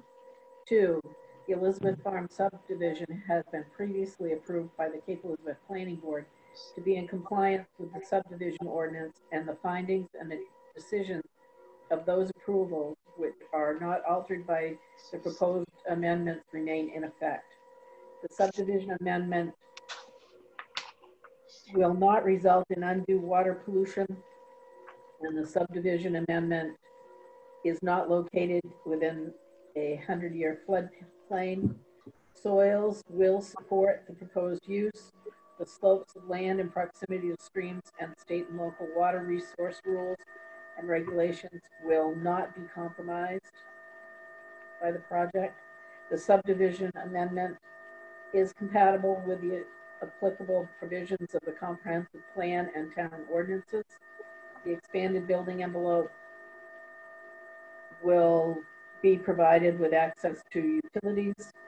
The subdivision amendment substantially complies with the requirements of section 16-3-1, subdivision standard. Therefore, be it ordered that based on the plans and materials submitted and the facts presented, the application of Ian and Gina Doyle for an amendment to the previously approved Elizabeth Farm subdivision to expand the building envelope for the lot located 11 Coalfield Road be approved with the following conditions. The definition or a note to be added. You can add that, Carol Ann. I wrote one if you want. Okay, you go put it in there. First, I think we have to have a second before I do it. Add a friendly. Okay, well. I'm looking at Maureen. Yes, I can't tell I'm looking at you. But. You want me to just skip that and you can put the note in? Okay. I'm also going to put a note in that the legend showing how the proposed expanded buildable area is designated be moved outside of the lot and to a legend square. Okay. Okay, do we have a second? Second. Okay, Carol Ann, can I add a condition? You may. All right, I'd like to add the condition as follows. The new eastern building envelope line shall be offset parallel to the existing eastern building envelope line. That's it. That's okay with me. Is it okay with the second? Yes. Okay. Maureen, please take a roll call vote. Mr. Budensky. Yes. Mr. Curry. Yes. Mr. Gilbert. Yes. Mr. Hubner. Yes. Ms. Jordan. Yes. Mr. Sarbeck. Yes. Mr. Shalat. Yes. Motion passes. Thank you very much, Mr. Height. And we will move Thank you all. Could I just note Maureen. that this plan will also need to be signed by the planning board. So Mr. Height, if you could get it to me as soon as possible, we can have both the plans the board needs to be signed at the same time. Okay, will do. Yep, that's pretty simple. Yeah, I'll take care of that right away. Okay. All right. Thank you everyone for your time. Have a good evening. You too. Okay. Bye. All right. The next item on our agenda is the 18 Ledgewood Lane private access way permit.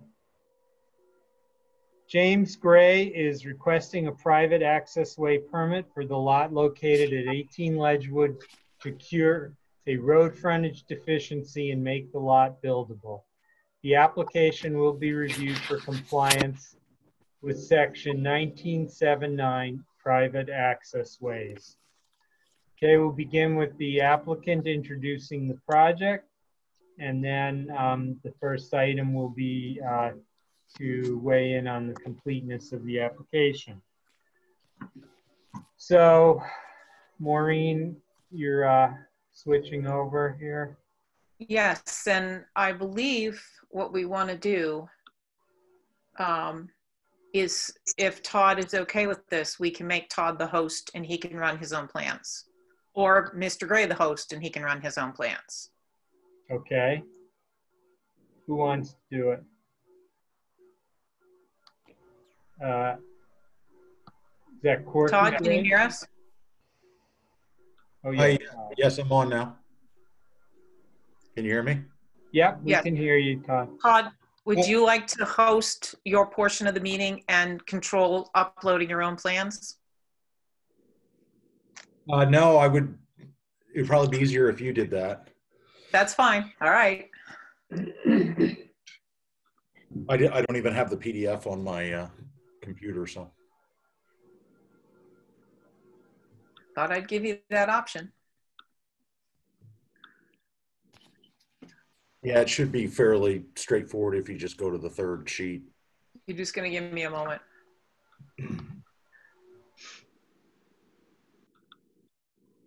So you have a drawing set. Is that what you would like up? Sure, yeah. You can put it to there's 3 drawings in the set.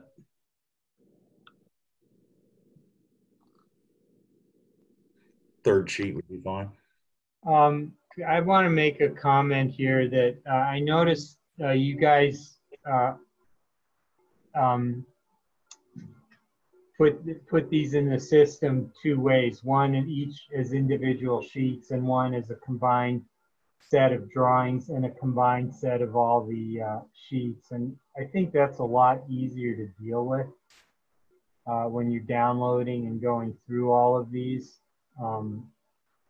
Something, I don't know if we want to consider, we can consider that later.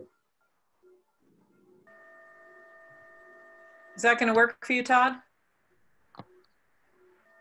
You're not seeing it yet. Oh, okay. Sorry. I'm still seeing Elizabeth Farm.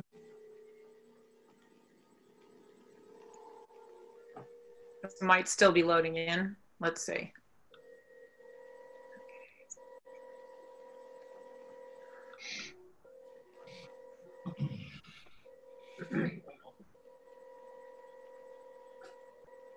You seeing it now? Yeah. Yeah.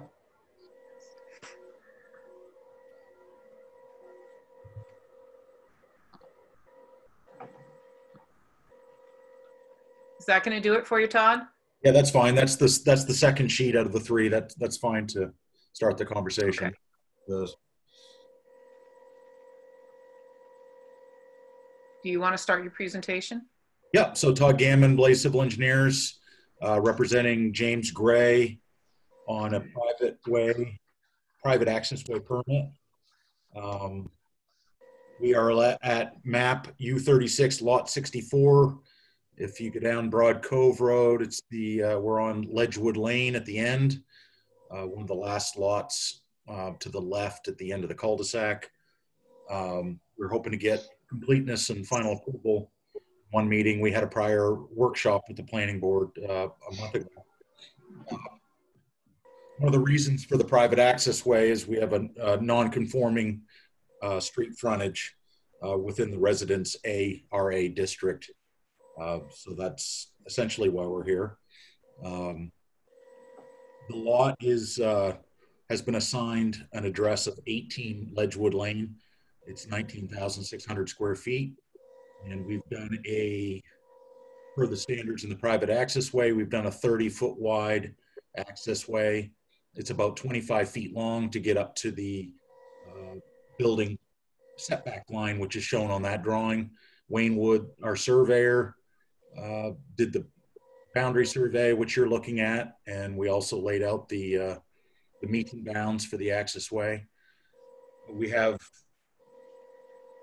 sanitary sewer and public sewer, public water in the street. Also, utility pole is adjacent to the lot. We're proposing a 14-foot wide paved driveway with 2-foot grass on gravel shoulders on each side up to the building setback line. The driveway will be cross-sloped to sheet the stormwater into the grass instead of directly out into the road. And we've asked for a waiver, which we obtained from the fire chief on not having an emergency turnaround required. Everything else is fairly simple. We had, there was a few comments from Steve Harding's peer review letter that I spoke to him about. One of the comments was wondering if the neighbors, actually number 1 Spoondrift, which is a couple lots over, if their sewer pipe, which heads to Ledgewood Lane, whether that encroached onto our property. We had that TV'd last week and had Bob Malley take a look, and we determined that there was no encroachment, so there was no easement necessary, that everything on this plan still applies. There was one comment from Steve Harding about just reversing, instead of going to the east with the super elevation of the driveway, going to the west to follow the downgrade flow of Ledgewood Lane, which we can easily make that change. There was another comment on showing the width of the driveway on the plan, which he said he missed. We actually do show that on the plan. As you can see right in the middle is 14 feet wide and the 2-foot grass on gravel. His last comment was a 20-foot radius. You can see the radii that extend off the current edge of pavement. Those are currently 5-foot radiuses. It does call out for 20. I did talk to Steve about that. That's actually adds quite a bit of impervious area and additional stormwater flow out into the road. So he was in agreement that he was content with what we're showing there. He just wanted to call out what was in the requirements. So we'd ask that you consider not requiring us to do the 20-foot. It feels a little unnecessary on this property. We also did propose some fencing to the rear of the parcel, which in conversations with the neighbor, I know Jim Gray's on tonight and he wanted to speak to that. He's had conversations with the neighbors, and I know the neighbor to the, I believe it's the Morals and the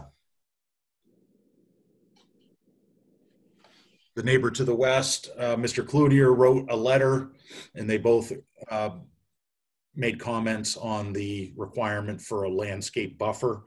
And he did meet with the neighbor to the rear, Mr. Keenan, who wrote an email. I believe it was presented to the board.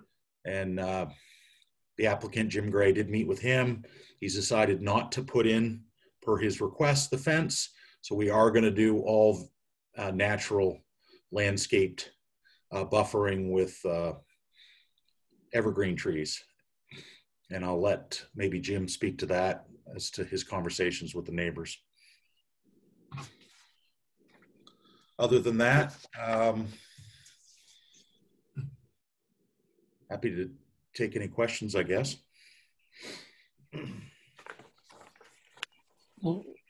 Pete. Yeah, the, pardon me, the Steve Harding's letter regarding the runoff in the driveway spoke of constructing a swale down where the driveway met the street.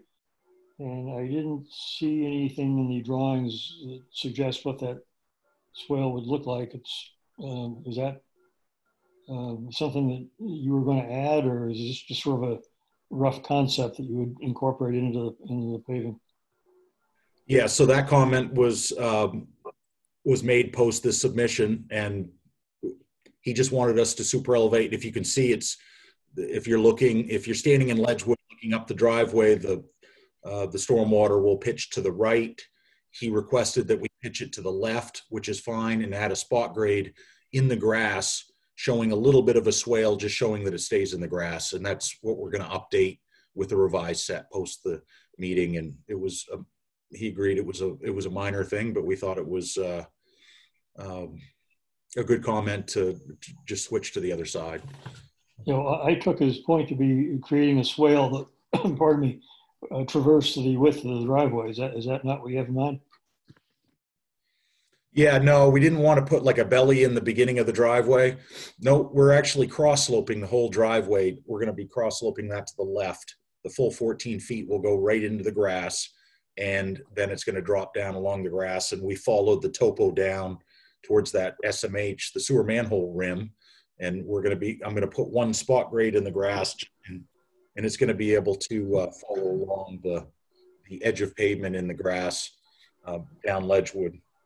There shouldn't be much flow at all, but I was in agreement to add some of those spots. They're going to put a little belly in the grass just to encourage that flow to continue to the west. Okay, any other comments on completeness? Or questions, I should say. I have a question. I'm sorry, did somebody else have a question? Okay. Are you gonna, how are you planning to indicate landscaping that you're gonna add? Well, we did put it on both this and the survey plan. If you can look just above there, it says privacy fence. Yeah.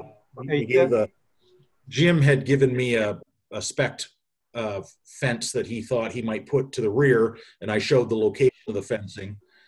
We've decided to not install that fence, so we're going to call out on the plan. If you can see, there's another note: maintain 5-foot vegetated buffer along property lines in areas without fencing. We're going to remove the fencing piece and maintain that vegetated buffer note, except we're going to be more detailed in terms of the spacing. Maureen's asked for an evergreen 15 feet on center, which Jim's agreed to. Okay. All right, then if nobody has any questions, let's go ahead. Oh, I'm sorry, Maureen. Hi. I just wanted, thank you. I wanted to follow up on the note. It's just that if the board is going to have something approved that's different than what's on the plan, you need to put a condition on it. And the condition needs to be specific enough so that staff isn't making, wild interpretations. So that's why in the memo that I provided you, I suggested, for example, we could take an evergreen, I think it was 6 to 7 feet at the time of planting, 15 feet off center. If the applicant has an alternative proposal that is that level of specificity, definitely it would be appropriate to talk about that. But otherwise, at least I think what I've given you is specific enough if you're interested in adding an evergreen and in a vegetative buffer in place of or to supplement what's already there. All right, well, it sounds like what Todd said was exactly what's written here, right? Am I right, Todd? Yes, and I don't know if Jim wanted to speak tonight, but I know he did have discussion with the neighbors, and there is quite a bit of, for instance, between his parcel and Cloutier's to the west, there's already quite a bit of natural buffer. So he wanted to have the ability to add the proposed evergreens as necessary, I guess. Well, this is pretty specific, 6 to 7 feet, 15 feet on center where there's no fence.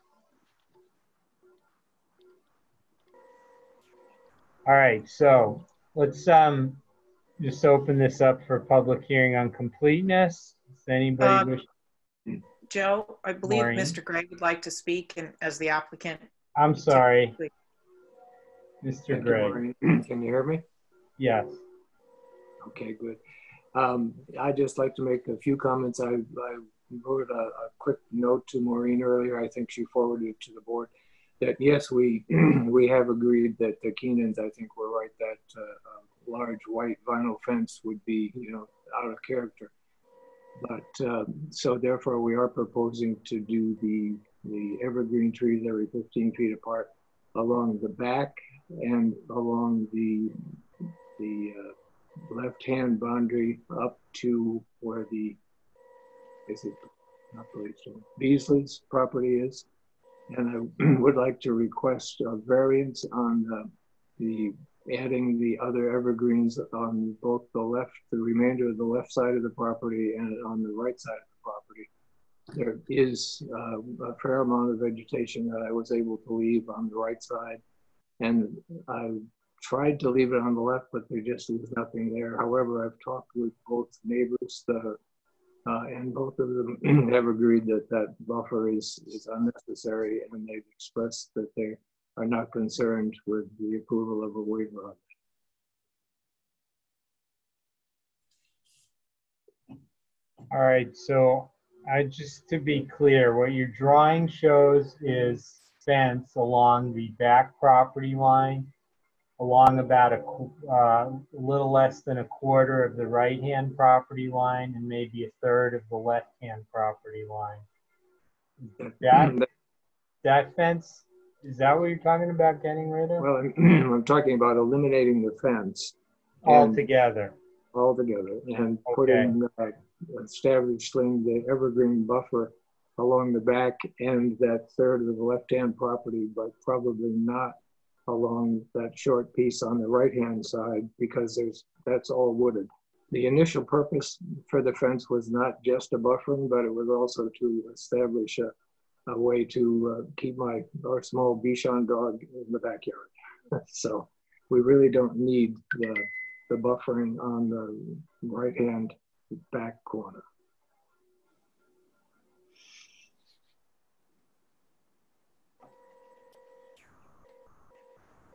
All right, well, let me open the meeting up to public comment, and because it seems we have enough here to discuss this at least. So is there anybody, Maureen, you look like you're.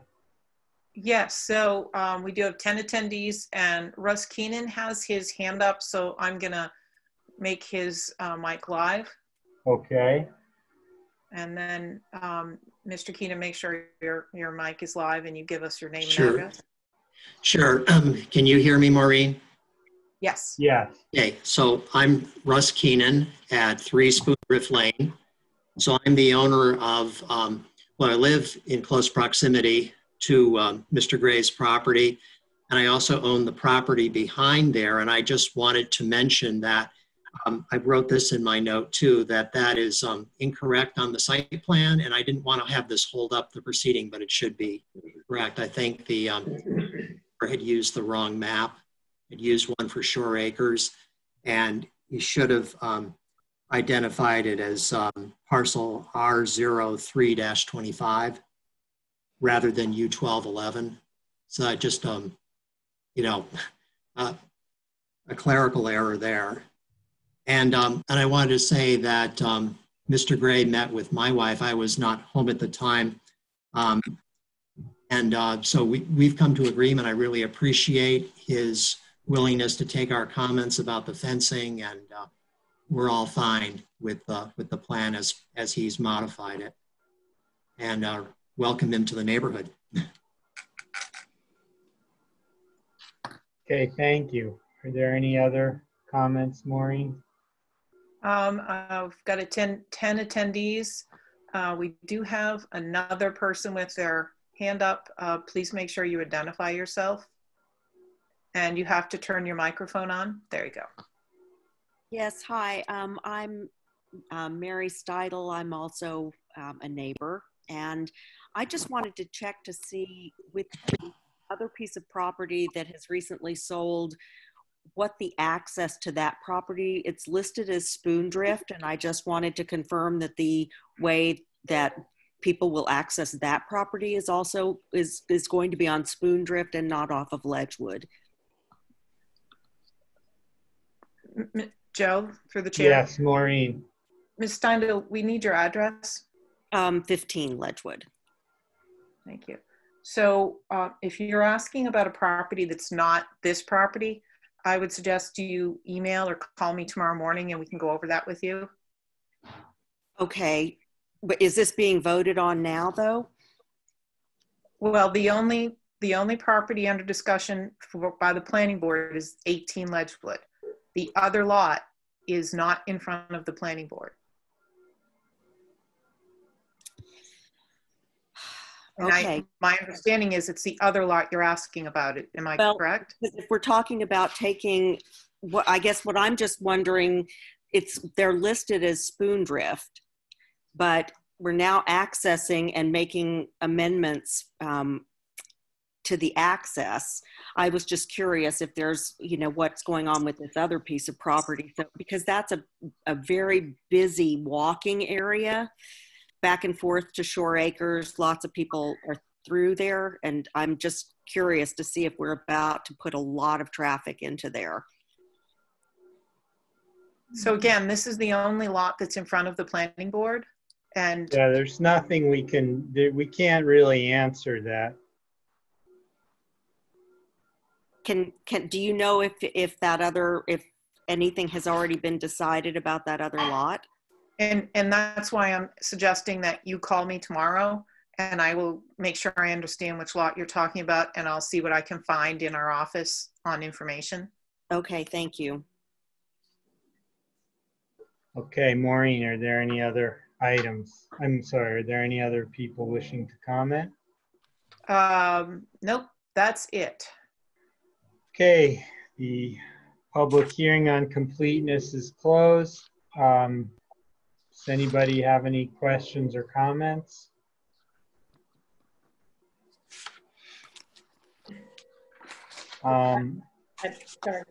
Carol Ann?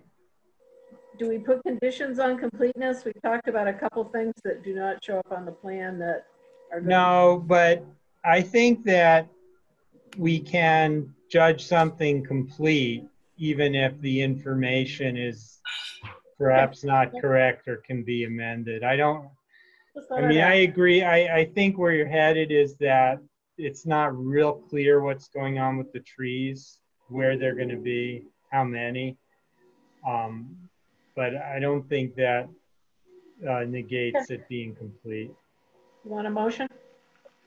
I'd love a motion. I like doing the short ones. I'll leave the long ones for Jonathan. Okay. Thanks. Motion for completeness. Be it ordered that based on the plans and materials submitted and the facts presented, the application of James Gray for a private accessway permit for the lot located at 18 Ledgewood be to cure a road frontage deficiency and make the lot buildable be deemed complete. Do I have a second? Second. Any questions or comments? Maureen, please take a roll call vote. Certainly. Mr. Budensky. Yes. Mr. Curry. Yes. Mr. Gilbert. Yes. Mr. Hubner. Yes. Ms. Jordan. Yes.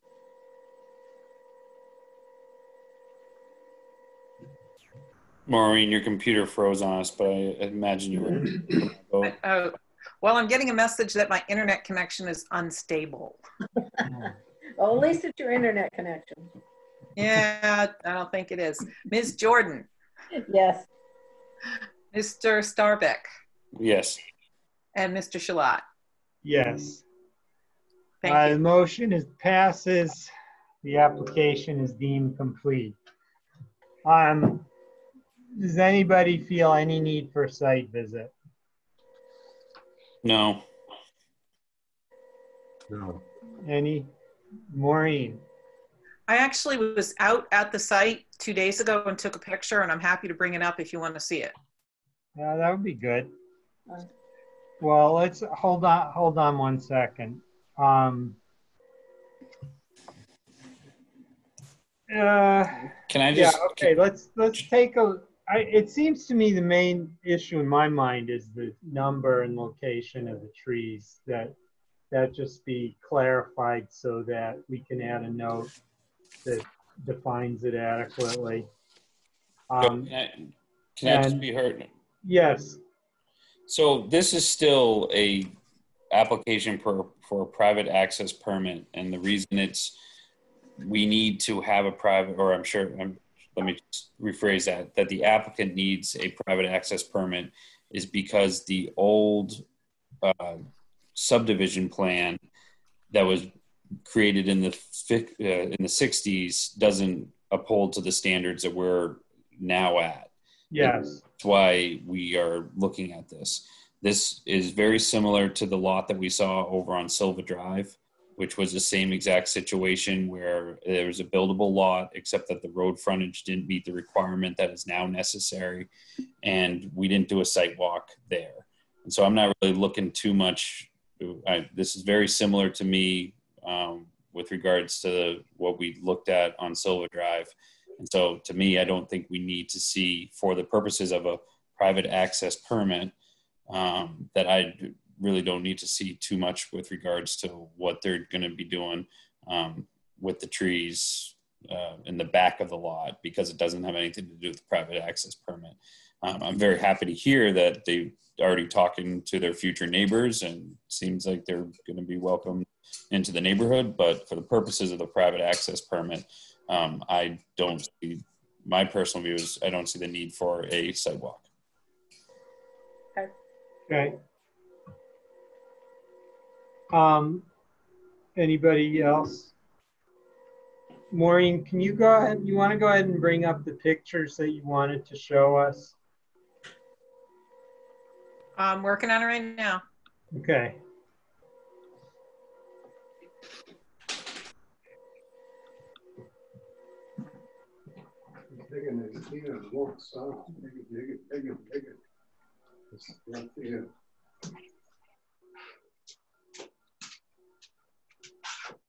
I can't help you right now.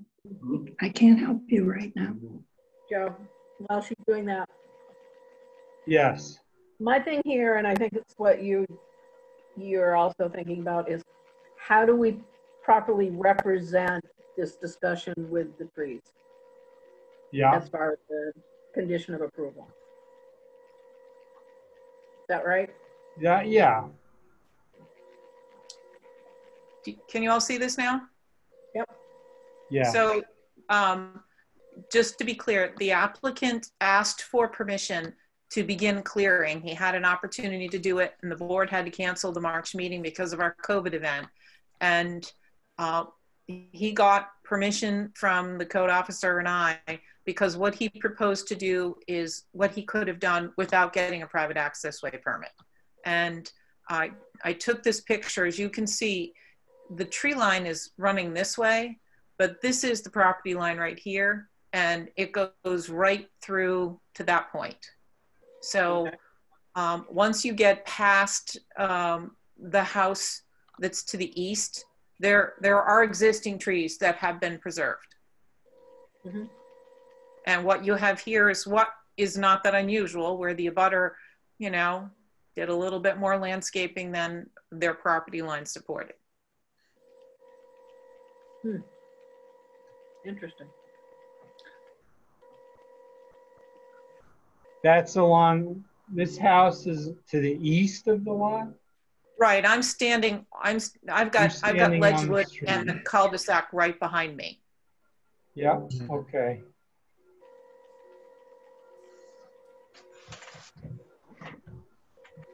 And the other side, I didn't get a picture on the other side, but it's the same conditions where you've got this, you do have trees that are along the property line. So it's just the back property line that needs a vegetated buffer. Well, the board can make a determination. I mean, the standard is that a buffer has to be provided. The applicant had originally talked about preserving 5 feet. I was a little curious as whether there was actually any vegetation in the 5-foot strip, which is why I went out there. Now the applicant had proposed a fence. If they were, and I know you were talking about the mechanics of turning the fence into evergreens. I think it would be fairly, if you're interested, it would be fairly easy to write a condition that says that the area that is shown as fencing would be replaced with a row of evergreens, 6 to 7 feet at time of planting, 15 feet on center. Yeah, I like that. Yep, got it. It should be stated too. And I think, Mr. Gray, that kind of reflected what you wanted to do. Mr. Gray has his hand up. Joe, can I? Oh, sorry. Okay, yes. Sorry, Mr. Gray, go ahead. Sure, thank you very much. Yeah, Maureen, that is correct. The exception that in the very back part of the line that we have on the screen is all heavily wooded already, so there'd be no point in putting evergreens in that particular area. But all the way across the back and down that section of the other side, yes. I'd like to address it. Yes, this is the property line that does go across the Morals property. But that is not, our house is going to be located farther back, so that doesn't really impact me. And I don't see any reason to delineate that line by putting trees along it. And I think it would just impact the Morals and make just that the trees would be going across the front of the yard. So if we were to word it as the fence along the west side and the rear side would be replaced with trees planted 6 to 7 feet on center, and no trees planted on the eastern portion. And no fence. And no fence. And no fence. No fence. Yeah. That sounds like something that's specific enough for our needs. Yeah. Okay. So that takes care of that. Does anyone have any other? can I make one more comment? Sure. I think your motion said the trees would be 6 to 7 feet apart, but I think there should be 6 to 7 feet high and 15 Oh, feet. I'm sorry. Yes, you're correct. You're correct.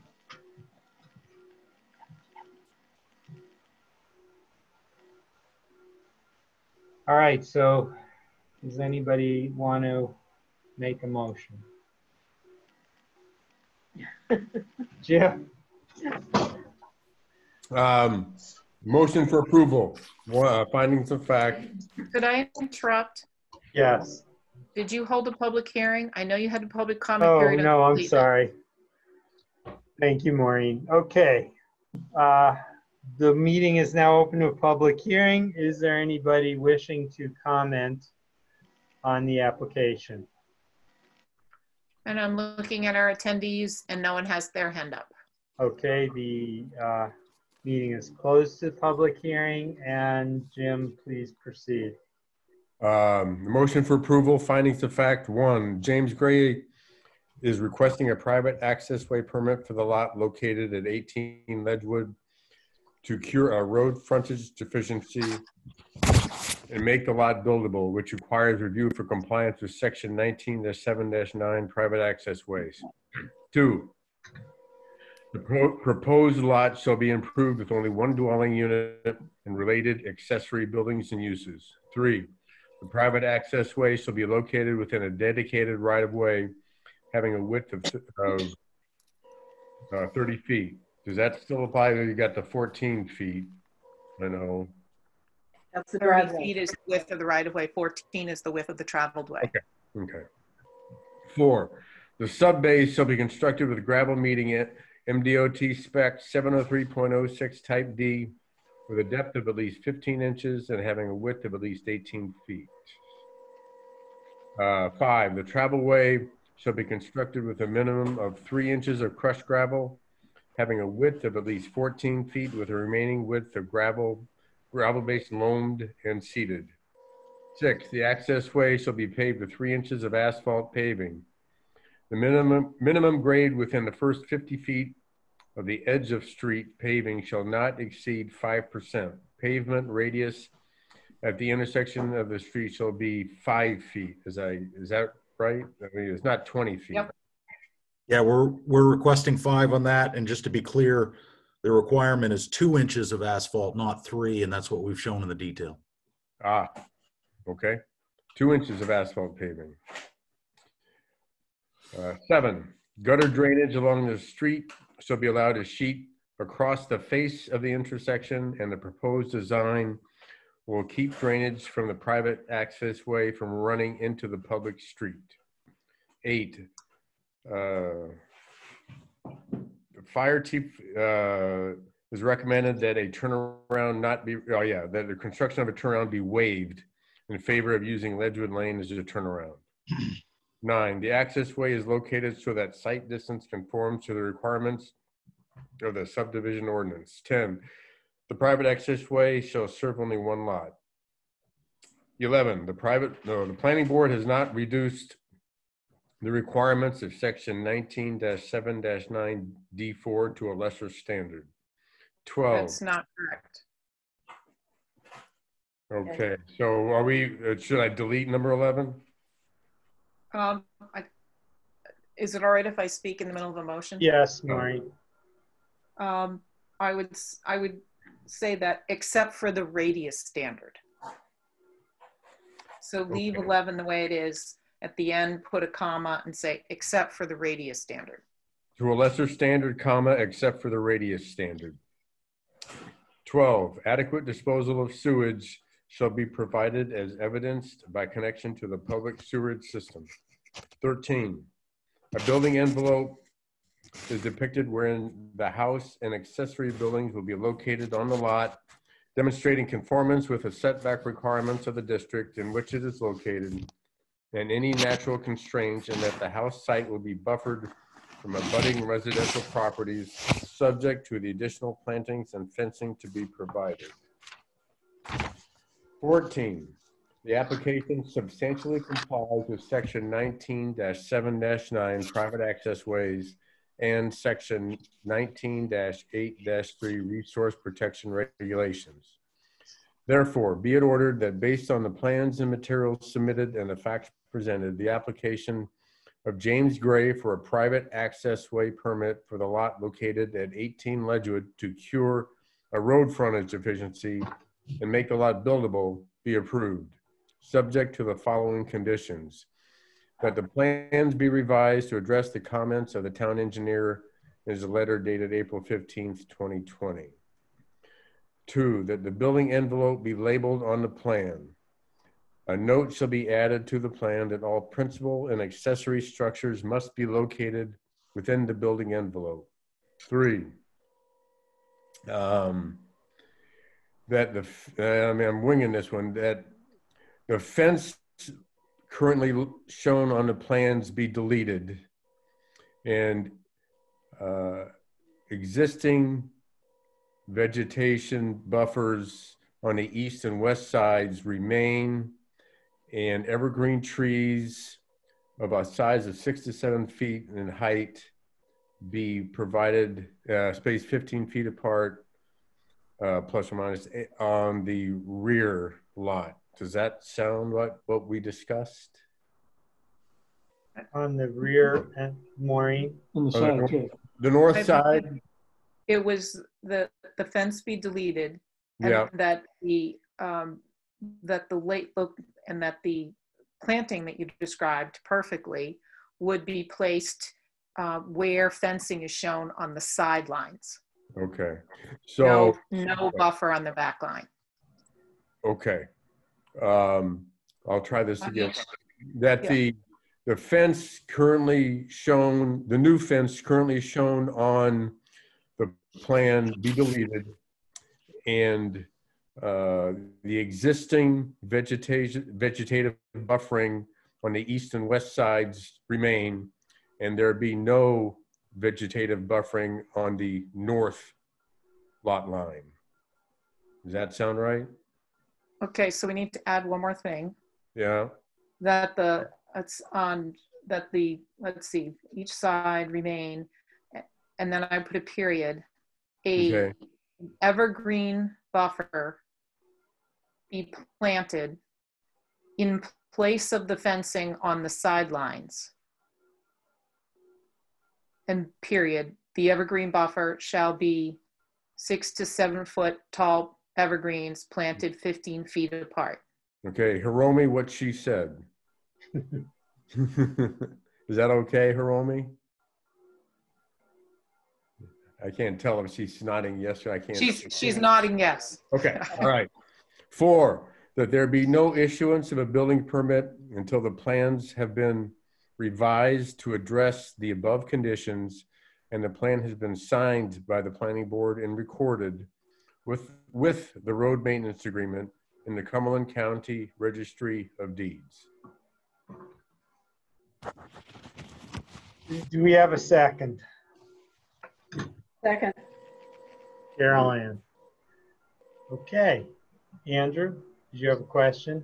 Yeah, I don't think honestly that what was described for the planting of the buffer was what the applicant was suggesting. Not to like just confuse matters more. As I understand what he said, where the fence line is now, which is, and it's not even really west, north, and south, because if you look at the north arrow, it's pointing actually diagonally across the page.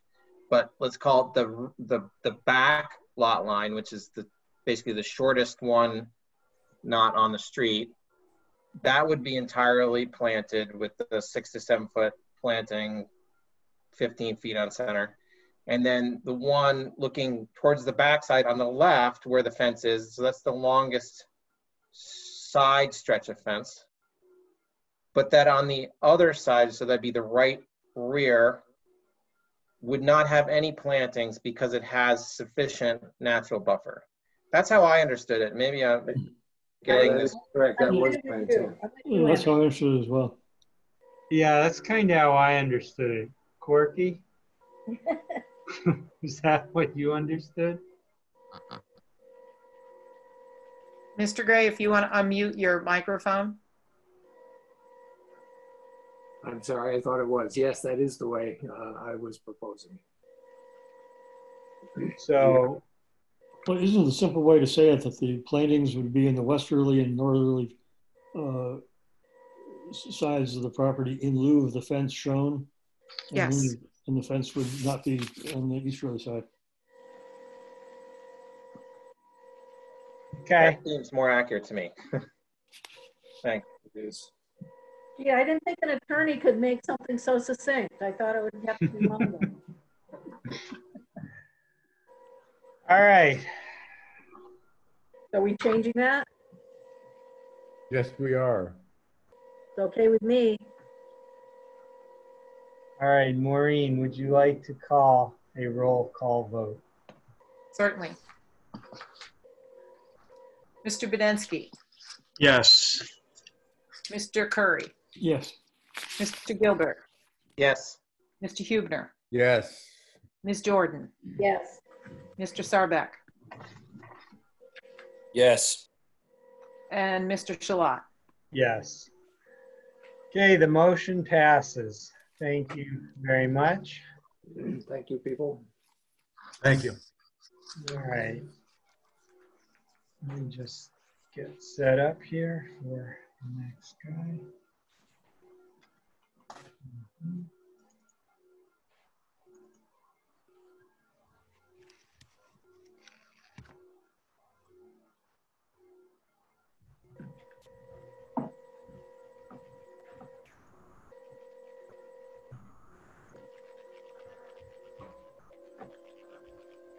Okay, the next item on the agenda is 287 Ocean House Road Site Plan. Michael Friedland, doing business as Yam Yams LLC, is requesting site plan review to operate a retail lumber store with do-it-yourself classes in the existing 1,980 square foot building located at 287 Ocean House Road. The application will be reviewed for compliance with Section 19.9 Site Plan Regulations and Section 19.9.4 Town Center Zoning District. We'll begin with the applicant introducing the project, and then we will open the meeting to public comment on completeness of the application. So I don't know who's here to speak on behalf of this application. I'm Mr. Friedland is here, and someone from Northeast Civil Solutions is here, and Okay. I am working to promote them to panelist. All right. Which doesn't seem to be taking, and I'm going to need another moment. Okay, that worked. I think the internet's a little burdened. There are lots of Zoom happy hours going on. Not enough. Let's see.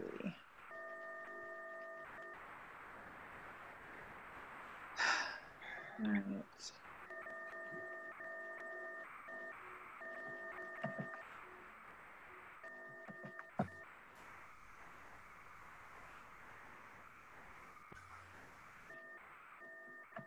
So Northeast Civil, can you hear me? Can you turn your mic on? Yes, I can hear you. This is Jim Fisher. All right. So I've Can you tried to hear me promote okay? you to panelist. Have you accepted that?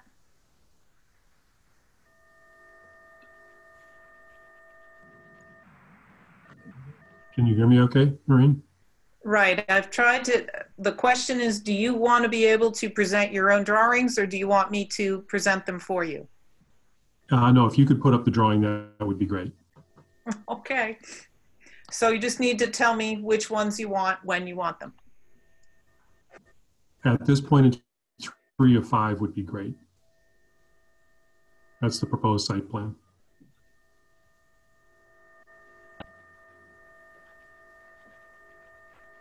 Okay.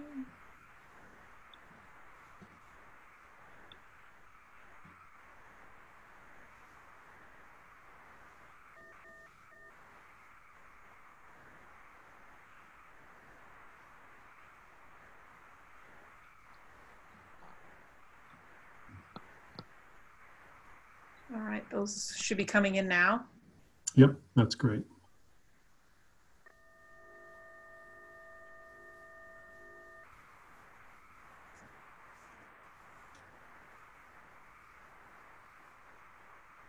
Is this the one you want?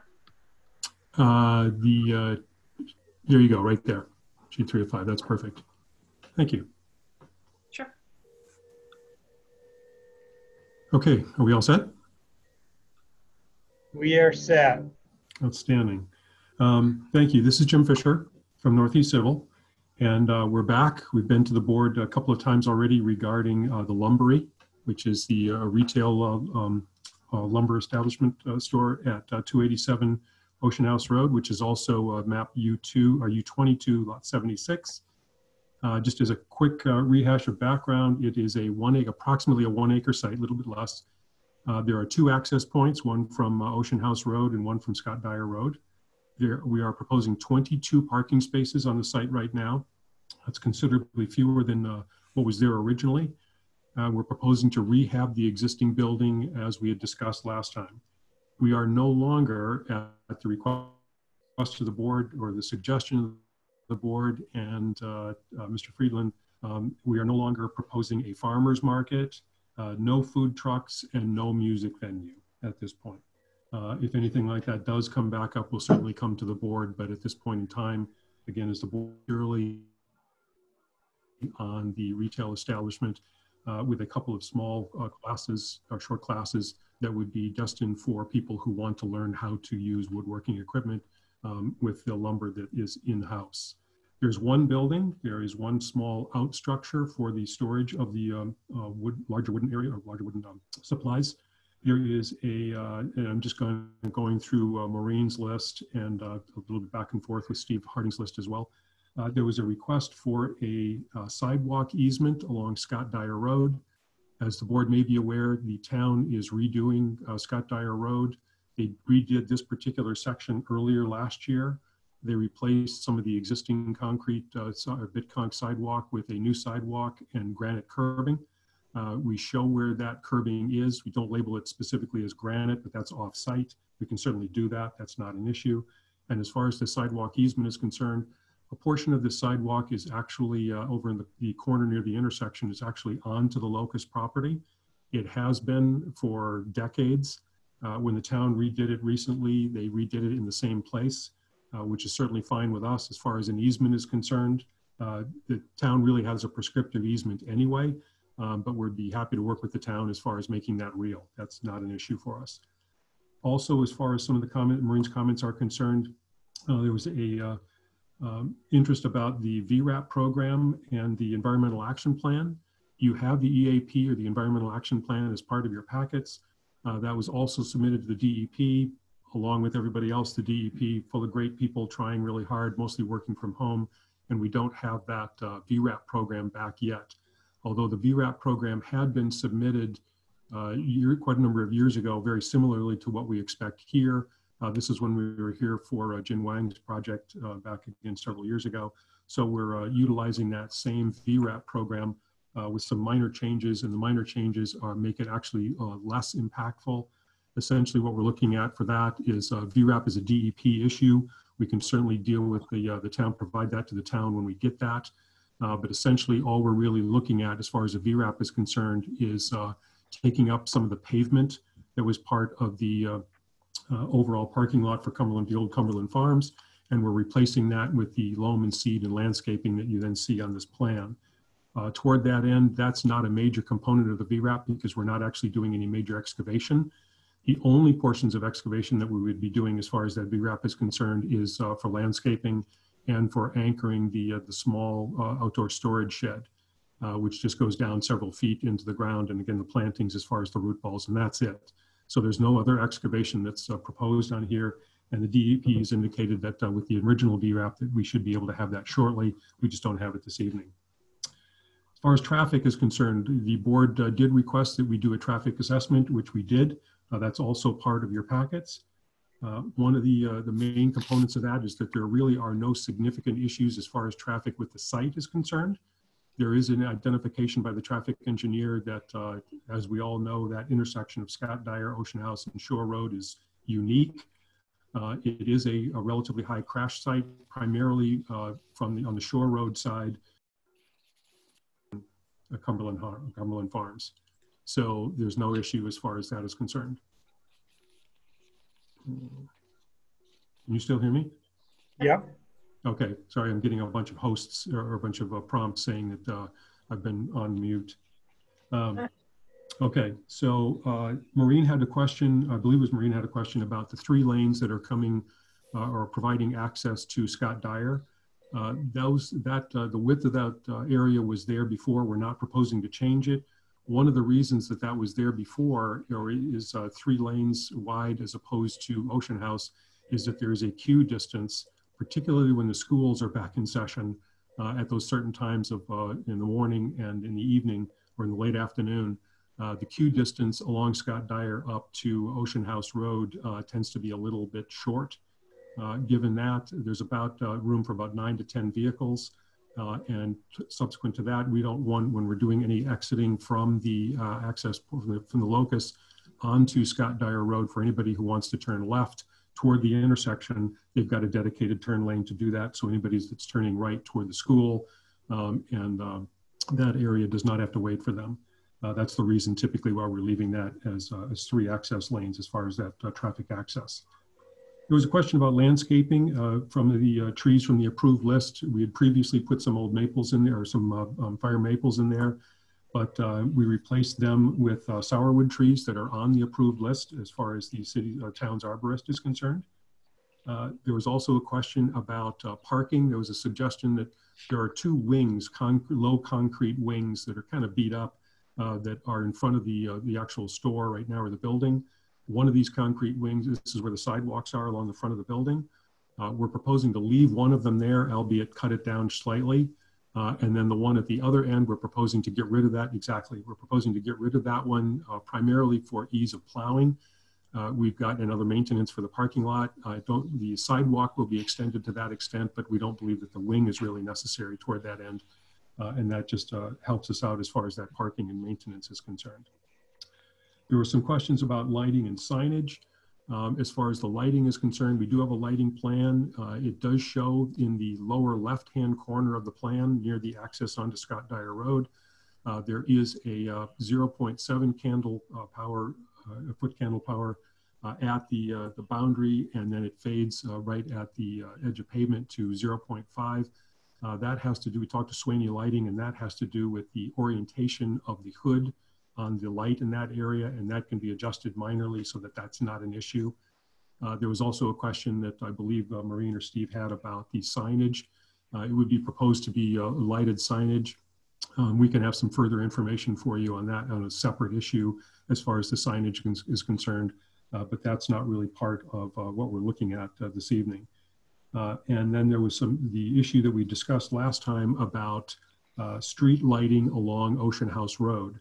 We understand that the town is going to be redoing it ostensibly sometime later this year. The other side of Ocean House, putting in a sidewalk and putting in some of the lighting, the old gaslight style lighting that's in front of the police station, that area.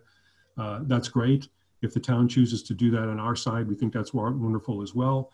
But that is in the public right of way. It doesn't really have anything whatsoever to do with this particular project. And as we had discussed last time, there are 4 utility poles with Cobra lights, 3 of which are in the immediate vicinity of the pavement of this area. So from a pure lighting standpoint, there's actually more lighting in that area that would otherwise be required. And we're obviously not proposing to change any of that. That's DOT lighting. So given the other aesthetic lighting, that's fine as far as the posts are concerned, but it's a pretty substantial expense to be able to put on a small entrepreneur for this particular site. Given that it's purely for aesthetic for the town and it's completely in the right of way. There are some other issues with the architectural plans. We've dealt with the architect on that. He's got some further issues or some further comments that we can put on those architectural plans. As far as overall completeness is concerned, I do believe that we meet all the criteria. As Maureen had indicated, there are no incompletes. They're all either yes or partials. And as Joe mentioned last time, I think we touch base in the previous discussion tonight. I think we meet all of the criteria. We may need to revise some of that information. We're happy to do that, pending whatever comments the board may have. And toward that end, we're happy to answer any questions or address any comments. I believe Mike Friedland is also online, and he may want to speak to a few things as well. Thanks. I got to interrupt. Are you going to go through the architectural plans too? We can go through the architecturals if you like. We can certainly address some of those things. I'm not sure that Mike Backman, who's the architect, is actually online tonight. I can address them to the extent that it's feasible. We're not the architects. You know much better about that than we do, Joe. But toward that end, we're happy to address it to the extent that you've got any questions. Well, they're in the packet. Yes. And they're required for completeness. Yes. I mean, I think we've addressed all the issues. They may not be addressed to the extent that the board has questions or comments about any potential plan revisions, but I think we've addressed all the issues as far as the architectural is concerned. I'd be happy to defer to you, Joe, on that one. All right, you can continue. That's essentially it as far as I'm concerned, unless the board members have any specific questions or comments. And then we can get into the site plan review after completeness, if that pleases the board. And Mike may also want to chime in. I don't see him on my screen, but I believe he was there. Right, I'm here, and if anyone has questions regarding the business or the building or the site, I'd be happy to answer them.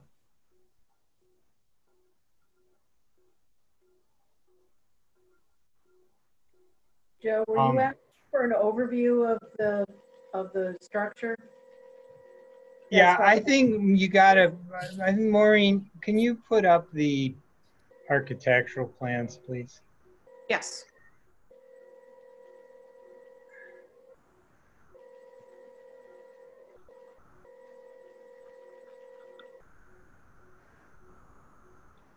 So either Mike or Jim, what I want you to do is just go through them, and because this is a new application, right?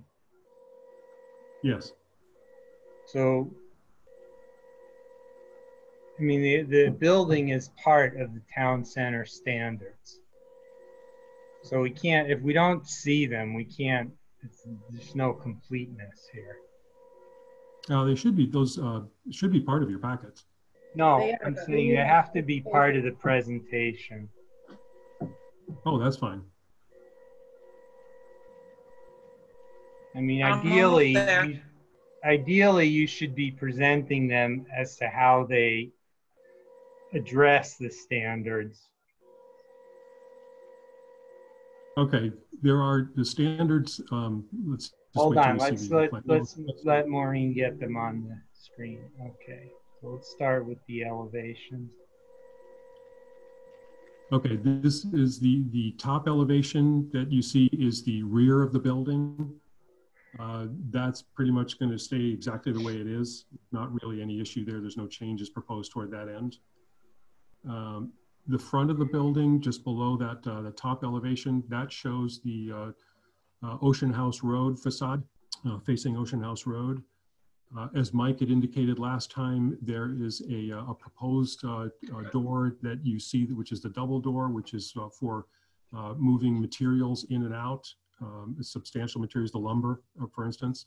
And then there's the actual pedestrian door for people who are coming in to just buy lumber supplies, minor hardware items, etc. This overall facade is a little about 51% of the fenestration with the windows, the doors, and the openings, etc., compared to the overall facade. So that meets the majority of over 50% of what we're looking for. The end of the building, Maureen, if you could move that up just a little bit. Hold on, those are skylights depicted on the roof? Can you go up to show the rear elevation as well? Those are skylights? Yes. Yes, I understand it. Yes. They're not there, right? They are not there, no. And then there's a whole little ridge assembly up on the top of that. Are you removing it? Yes. Okay. Keep going. Okay, so this is the end facade that is basically facing nowhere, the end of the parking lot. There is a door there right now that is to be removed, and those 3 windows are just going to be added for additional light. That lighting from the inside of the building will be falling on the raised dais, as it were, or the mezzanine level in the building. That's where the instruction will take place. There will be several mechanical equipment, saws and lathes and what have you that are up in that area, and it just adds some natural light to the area. The existing door that is there now will be removed. And then the lowest section you see is that which is facing Scott Dyer Road. Mike has sent the board a request for a waiver of the requirement to be able to have the complete over 50% of the windows and the doors and fenestration added to that. This is essentially what we're looking at as far as the new door is concerned, with the signage right next to it, and then the million windows that are on the corner. What they're proposing right here is you've got the figures specifically in your packets, but they're approximately 40% to 60%, where typically it would be around a 50-50. And that 40% is the openings, the fenestration, the windows, the doors, et cetera, to approximately 60% that is other. That is a quick explanation of the facades of what they look like based on their orientation. And what are the materials? This siding is going to be hemlock. This shiplap, it's hemlock shiplap that comes from Bradford, Maine. It's a mill. It's called Parker Mill up in Bradford, Maine. Is it really 10-inch high boards? No, they're not. They're 6-inch. Okay. And then it's shingles in the top, painted shingles? Yeah, those are existing already, and we'll just paint them. Metal roof? Yes. Okay. Can you go back to the front?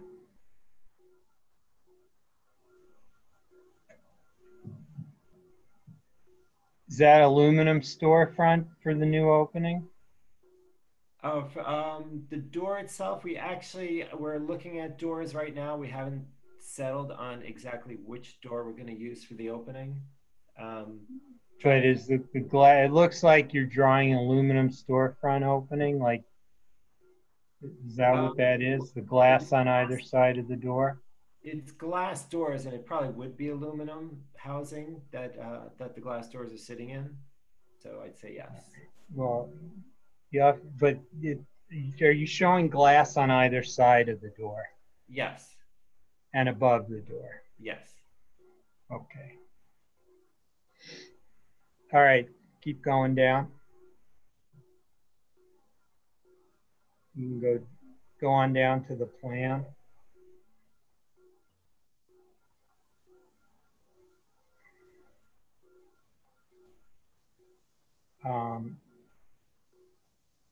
So I wasn't sure what the difference is between the 2 plans, but can you go to the next plan that has the dimensions on it?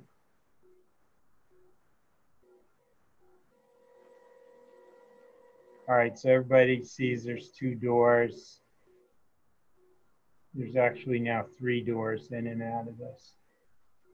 Okay, next, keep going.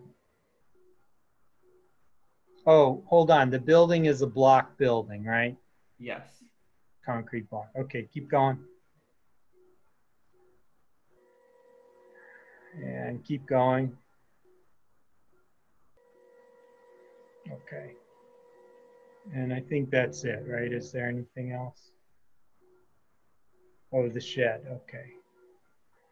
Everybody looked at the shed drawings, I take it.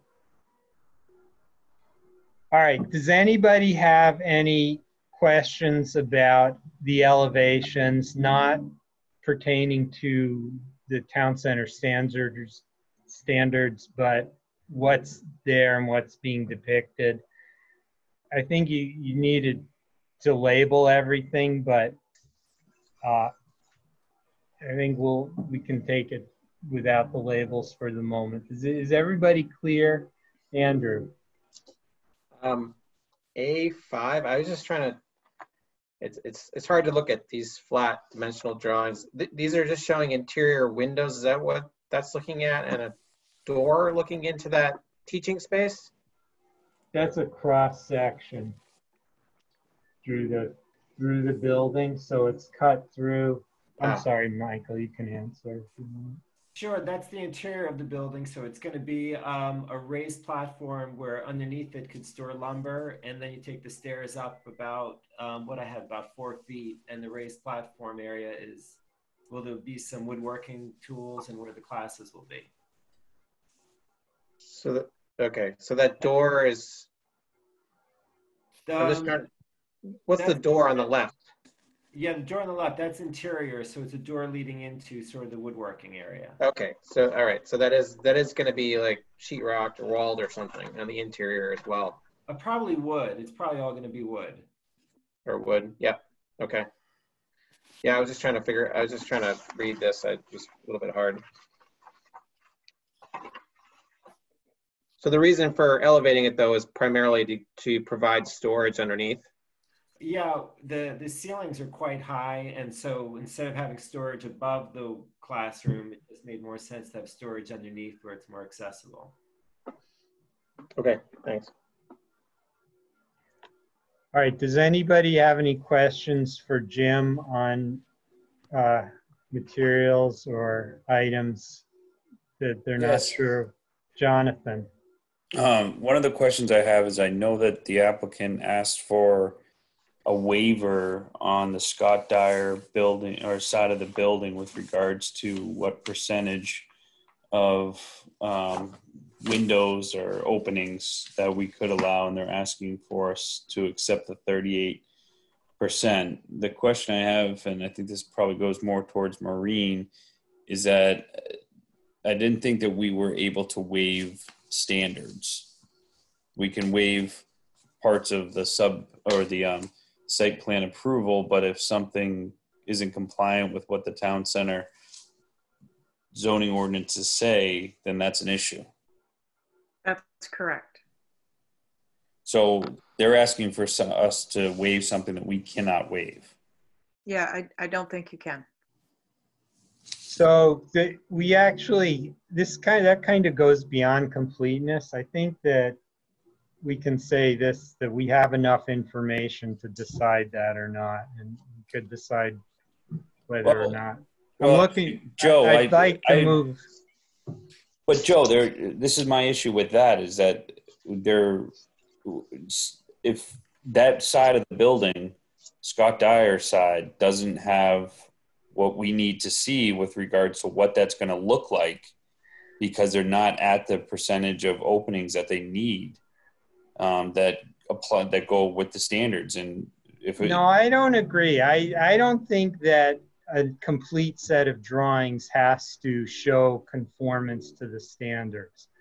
I think that a complete set of drawings has to show enough so that you can decide whether the standards are met. I mean, we modify designs after an application is deemed complete all the time. And so I'd rather save that for after. I mean, to me, I think these drawings of the building are missing an enormous amount of information and pretty unprofessional, but I feel like there's actually enough information in them to start weighing whether this thing meets the standards of the town center or not. I agree with Joe. So that's why I'm saying, I'd like to make sure there's a lot of stuff not labeled. So if there's anything you're not sure of or you want more explanation of what it is, now's the time, now's a great time to do that. Okay, then I'm going to ask with regards to that, if the applicant can tell us what the Scott Dyer side of the building is going to look like, given the fact that what it's presented as now does not go up to what the standards are. So what sort of changes are they going to make on the Scott Dyer side that will be compliant with what the town zoning or what the town center zoning ordinances say? Sorry, I just to quote from the town center design standards, it says, development in existing structures shall maintain the original rhythm and size of openings. And I think that was put in there for existing structures because it's very difficult for existing structures to meet current design standards. And in an effort to meet the design standards, we actually have added that door with the transom above it to try and get closer to the 50-50 fenestration requirement. But as I stated, it's very difficult for existing buildings to meet my current design standards, which is why I believe that statement was put in the design standards requirements. So I have a question for Maureen. If we waive the road width on private access ways, how's that different? Well, if it's a private road, you are authorized under the subdivision ordinance. I think it's section 16.3.5 has an explicit provision that allows you to waive certain standards. That's why when something is a subdivision, you have some authority to waive things. And the language there talks about waiving things to promote better neighborhood development and not just to avoid the standards that the town has established. Under private access way, it also says that you have authority to waive a few things. Site plan does not say that. Resource protection permits do not say that. All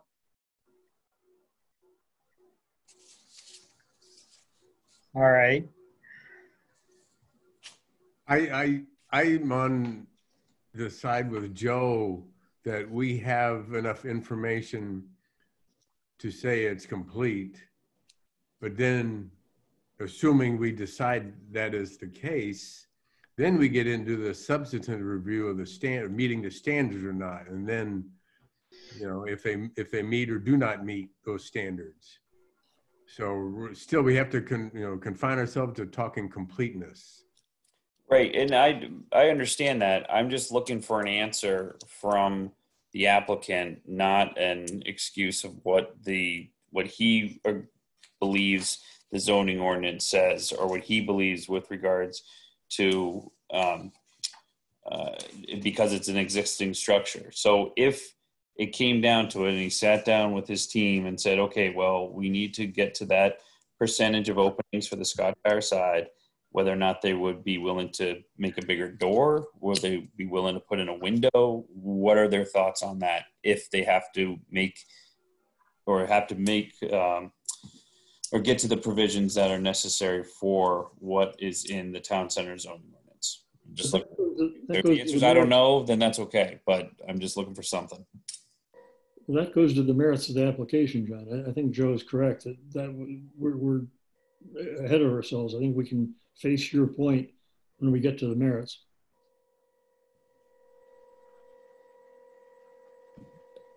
Okay, I mean, I was looking for something from the applicant, but if you guys want to move on, then.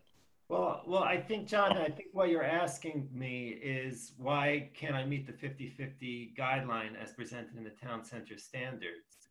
And the answer is it's incredibly expensive to meet that standard because it's a block building. So the cost benefit analysis of how much would it be to expand the door or put in an extra window, it would probably cost me an extra $5,000 just because it is a block building.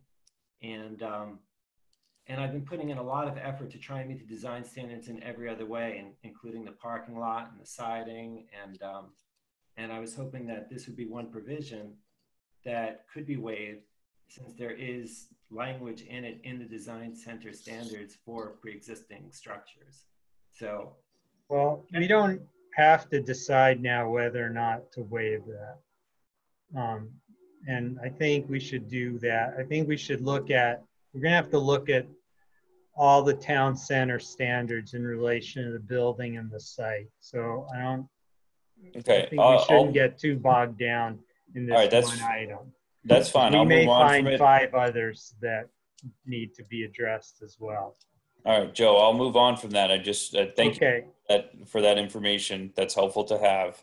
And I just wanted to remind the board that we had a applicant come to us in a workshop setting, not this property, but something else, that was asking us to do the same thing with finding that Scott Dyer Road wasn't a primary road with regards to the town center zoning ordinance. And I think we all came to consensus that that was not something that we could just simply find or waive or change because that's in the standard. So I just want to bring that up.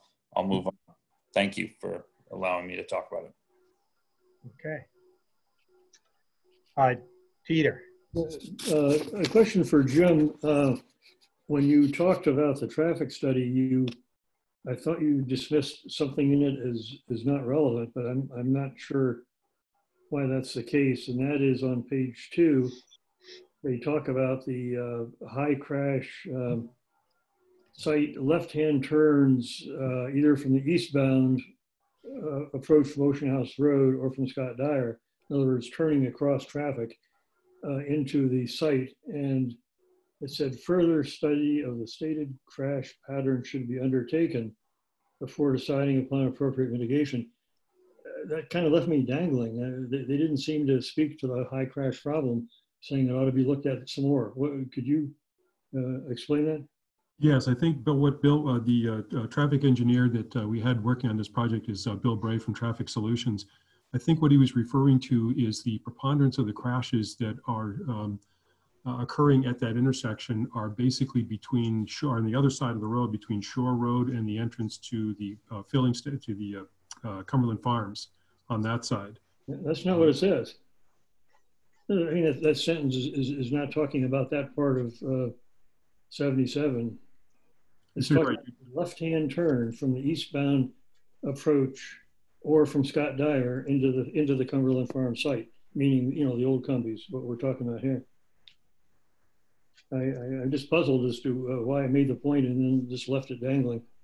Certainly didn't mean to leave it dangling. I just think that I didn't read that as into the site. I think, and I may be mistaken, but I think they were talking about the actual intersection, not the actual drive into the site. And that intersection is a little bit compromised because there's that big bulb area that is actually DOT property, or it's not our property to be sure. It talks about motorists attempting to enter the Cumberland Farm site via a left-hand turn, left turn movement from either the eastbound approach of Ocean House or from Scott Dyer approach. So they're talking about going from either of the two bounding streets into this site, turning left across traffic, and says that ought to be studied further. I'm just sort of baffled as to what to make of that. I can certainly get Bill, the traffic engineer, to be able to address that a little bit more in detail. I did ask him about that, and he had said to me that the issue was not really this particular locus as far as the crash site for the intersection. It's more the where Shore, Scott Dyer, and Ocean House come together as far as the high crash volumes. Toward that end, we can certainly have him revise his assessment a little bit more to make that a little bit more clear regarding this particular locus. If that could be clarified, that would be quite helpful. Sure, not a problem. All right, I would like to open this up to a public hearing on the issue of completeness. Maureen, do we have people teed up? We have 5 attendees, and no one has raised their hands, so now would be the time to raise your hand if you want to say anything. Okay. No one has raised their hand. All right, then the public hearing is closed. So let's continue our discussion of completeness. Let's start with the town center standards. I think we all know them pretty well, and you may have reviewed them for this. Do you feel, is there anybody who feels there's an insufficient amount of information to evaluate whether this application complies with the town center standards? If the town center standards or have enough information for us to move forward and further discuss the town center standards. Okay, I agree with that assessment. Anybody else have? Yeah, I agree. I agree. Okay. I agree. And then in terms of the remainder of the site drawings and requirements, anybody see any glaring issues? Joe, this is Dan. I've got Yeah. another question about this traffic study. Okay. On page 3, in the summary, item number 3, there's the consultant talks about site distance and recommendations that existing landscaping located near the right turn lane from Ocean House Road to Scott Dyer Road be removed, as noted on the attached plan, to improve the site distance left from Scott Dyer Road driveway entrance. So my question is on what attached plan is that shown on the site plan? And I think that's, kind of following up with Peter's concern. I think that the applicant needs to spend a little bit more time looking at the traffic implications for this site. Okay, Jim, is there a plan that was supposed to be attached to that? It's the typical site plan that you see that's got some of the, I'd say typical, it's a sheet, I believe it's the sheet 3 of 5, that shows some of the existing plantings that are already there. That's where that big catalpa tree is located. And then there are a few smaller bushes that are over in that area, and then some larger trees. I think what Bill was referring to is that when somebody is coming up to the intersection from Scott Dyer Road facing into Ocean House, that there is a bit of a challenge, or there can be, depending on how close the car is to, or the vehicle is to actually Ocean House Road, that the sight distance may be a little compromised. Sight distance meaning for looking for oncoming traffic coming up the hill of Ocean House toward the center of town. That area, we don't have a problem removing any of that. That's not our property. The DOT generally doesn't have an issue if we ask toward that end. Bill, I think Bill did talk to them, but we haven't gotten any information toward that end. It was more of a let us know if you need to do something. So you're talking about, if I'm looking at the plan, the area to the right of the vertical property line. Correct. And you're right, that whole area has a lot of plant in where the flagpole is. Yes. And that's what's creating the sight distance issues. Yes. Okay. To the extent that the issues exist, and they certainly do. If a car pulls far enough up toward the crosswalk to stop at the stop bar, it's not too much of an issue. But for those of us who are well aware of this particular intersection, when traffic is coming in either direction and somebody is coming from a side street, i.e. Shore or Scott Dyer, people tend to enter the intersection rather quickly to be able to get ahead of ongoing traffic. One of the things that I talked to Bill about was his comment saying, in order to be able to improve that overall intersection, it might be nice to take out a little bit of that low-growing bushes and possibly even one or two of the trees, or at least to limb them up, just to improve the sight distance for people who are at that little intersection island that you see in the lower right-hand corner. Well, we're happy to do that. That's not an issue. I just want to point out that it's not our land. Assuming the DOT doesn't have a problem with that, which they typically don't, then there's no problem with us. But we can't force them to remove any of the or allow us to remove any of the vegetation that's not on our property. Okay. All right. So sounds like we're at a good point to consider completeness. Is there anyone who would like to make a motion?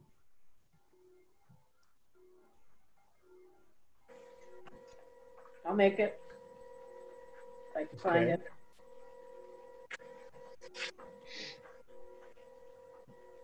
Be it ordered that based on the plans and materials submitted and the facts presented, the application of Michael Friedland doing business DBA Yan Yan's LLC for site plan review to operate a retail lumber store with DIY classes in the existing 1,980 square foot building located at 287 Ocean House Road be deemed complete.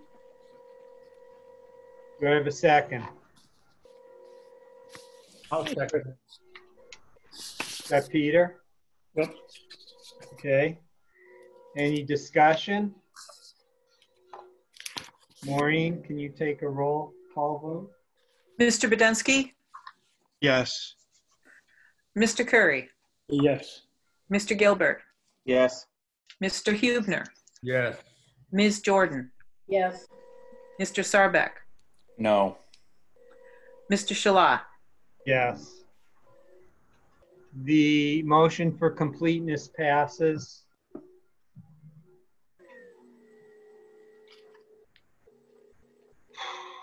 Okay.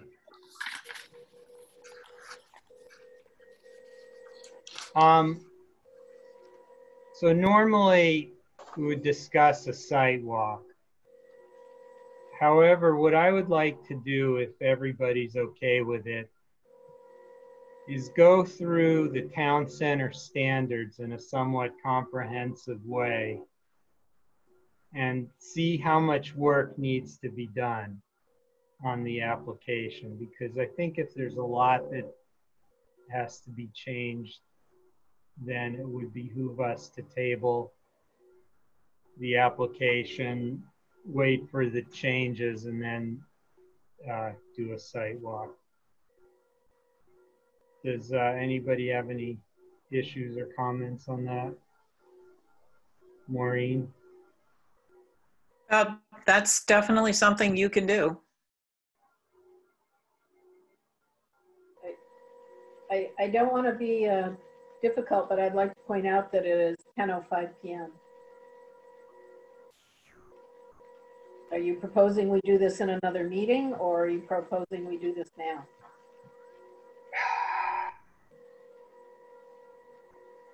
My sense is, Joe, there's a long way to go on this stuff.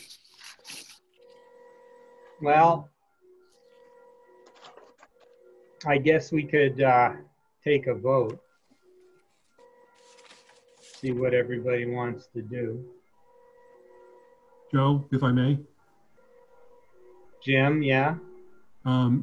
We certainly realize that there's a lot to be done as far as the architectural plans are concerned. We can certainly speak with the architect toward that end and make sure he addresses them according to all those standards and according to the comments this evening. As far as scheduling a site walk, it might be behoove us, if you want a site walk, we all pretty much know what the site is, but we're happy to entertain a site walk of the area.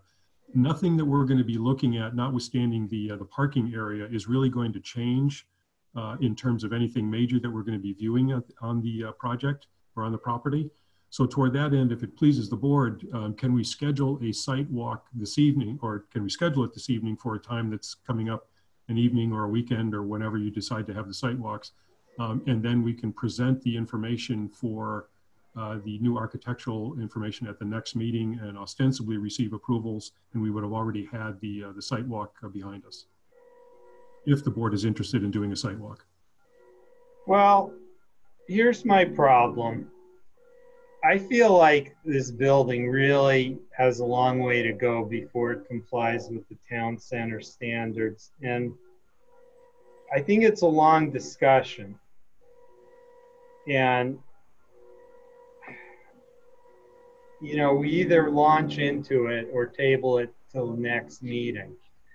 I mean, I think your designer has to really review the standards and take a look at what other buildings in the town center look like, and, you know, do some thinking about it and come up with a concept that addresses the standards a lot better than it does. That's just my opinion. And Do you mind if I chime hold in? on, no. So, you know, that's the discussion the board needs to have. And that's why I think Carol Ann's right. We either launch into this or we table it till next meeting. And I would be opposed to scheduling a site walk until we've had the discussion. So I'm just one person.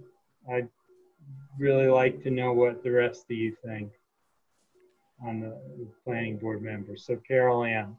I just wonder, having a discussion without the architect, does that make sense? Maybe I'll ask Jim that question. Would you want to have that kind of discussion without the architect present? Given that we're not architects, I think it would be beneficial certainly to be able to have the discussion with the architect present. I mean, you can certainly address a few things that I would not be able to, or we might not be able to. Mm-hmm. And I understand Joe's comment. I'm just not, given that the building is not proposed, the physical structure of the building is not proposed to be altered in any way. Well, no, you are altering it. You're getting rid of windows. You're cutting that big opening for the new door, double door. You're putting a metal roof on there. You're deleting the dip thing at the top. You're changing the window configure. You know, you're changing the historic window configurations. You're doing a lot to it. Absolutely. It's not. You're not. It's not. You can't say that you're not changing it. No, yeah, not the physical structure. So that's why I want to have. That's why we need a discussion.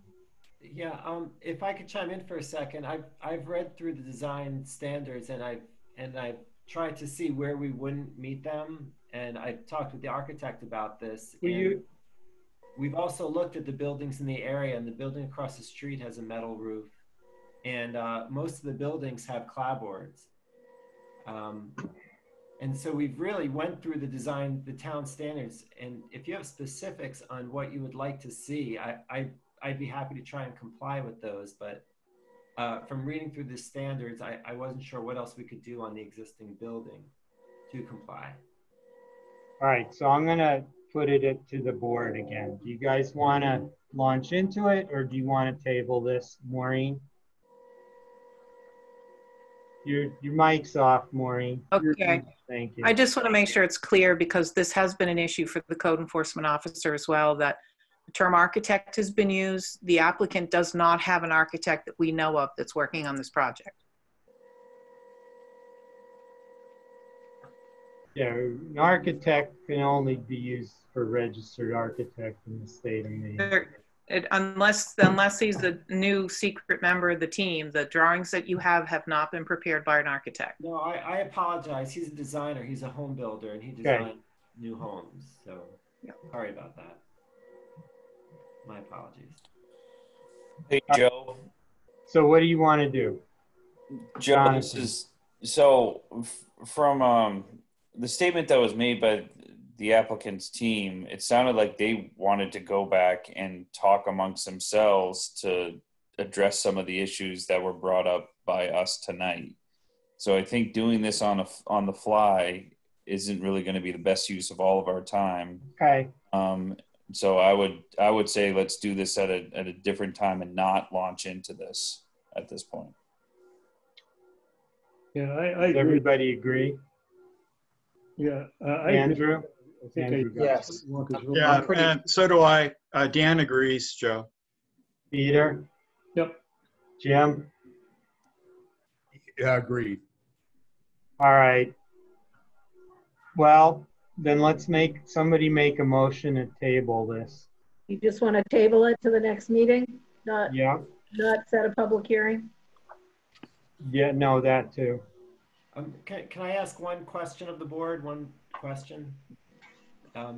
If they could provide specifics on exactly what they would want, because I'll read through the standards and I'll be guessing a bit on what you guys want. But if you guys, well, that's what an architect does. That's what a designer does.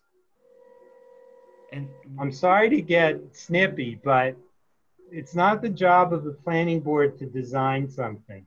Okay, the ordinance calls for distinctive entrance. So do you have a distinctive entrance? I felt I did. Well, I don't know. I mean, that's something that we can all look at and yay or nay it. But I mean, that your designer should come to the board and say, here is what I've done for distinctive entrance. This is why it's a distinctive entrance. And it's the same for all of the items. Sorry, I'm looking at the wrong monitor here, but it's the same for all of the items in the town center standards. So, well, I honestly did that's not, my answer. Sorry, I honestly did think I met them, and I wasn't trying to subvert any of the codes. I really did think I met this. I know you're not, but that's not my, I think that's the job of a designer. I mean, look at the buildings that have been built here. The one right next to you, Seasalt, Rudy's, Ocean House Commons, the building next to Key Bank, down the street. They all came to us with drawings that demonstrated compliance with the town center standards. All those are brand new structures, so it's a little more difficult. But working with you can do it with existing buildings. You can.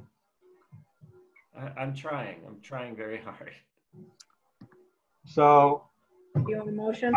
I'd like to get a motion to table this thing and have a public hearing for next time. Okay, I'm ready. Be it ordered that based on the plans and materials submitted and the facts presented, the application of Michael Friedland, DBA Yan Yams LLC for site plan review to operate a retail lumber store with DIY classes in the existing 1,980 square foot building located at 287 Ocean House Road be tabled to the regular May 19, 2020 meeting, at which time a public hearing will be held. Second. Thank you. Maureen? Mr. Budensky. Yes. Mr. Curry. Yes. Mr. Gilbert. Yes. Mr. Hubner. Yes. Ms. Jordan. Yes. Mr. Sarbeck. Yes. Mr. Shalat. No.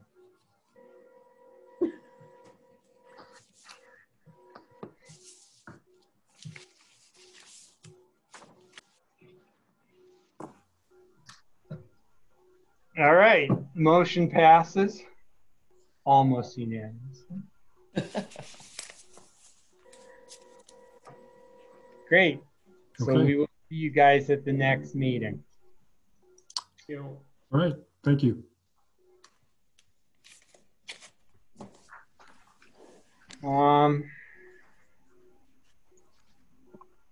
Next item, digital submission guidelines. For the duration of the COVID-19 event, the following procedures must be used to provide digital documents for planning board submissions. I don't need to read all of this out loud, do I? Maureen? Nope. You do not. So do you want me to just give you a brief presentation on this? Yeah, what did you change? Well, the thing is, the board has never really had an opportunity to discuss this at a public meeting. So this was drafted by me in consultation with the planning board chair. And as Peter Curry mentioned earlier, we're in an evolving situation and things are going to change. And as they change, we're going to have to change with it. I don't think there's anything wrong with that. So this is what we're saying is this is going to be in effect during the COVID-19 event for as long as that happens, that everything has to be submitted to the planning board in a digital format.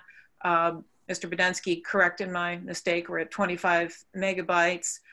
We're saying that it has to be submitted at the same time as things always used to be submitted.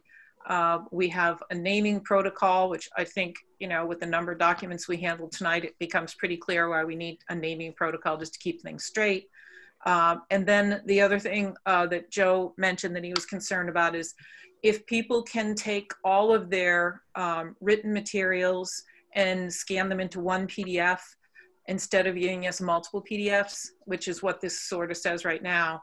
And then if they can take their plans and turning them into a plan set, kind of like the 18 Ledgewood folks did, that would make it a little less cumbersome to handle the documents. So this little red stuff is supposed to cover that whole, we prefer to have things in one or two pieces. It was and, nice. And that's all there is. I also updated it so it said it had eight sets.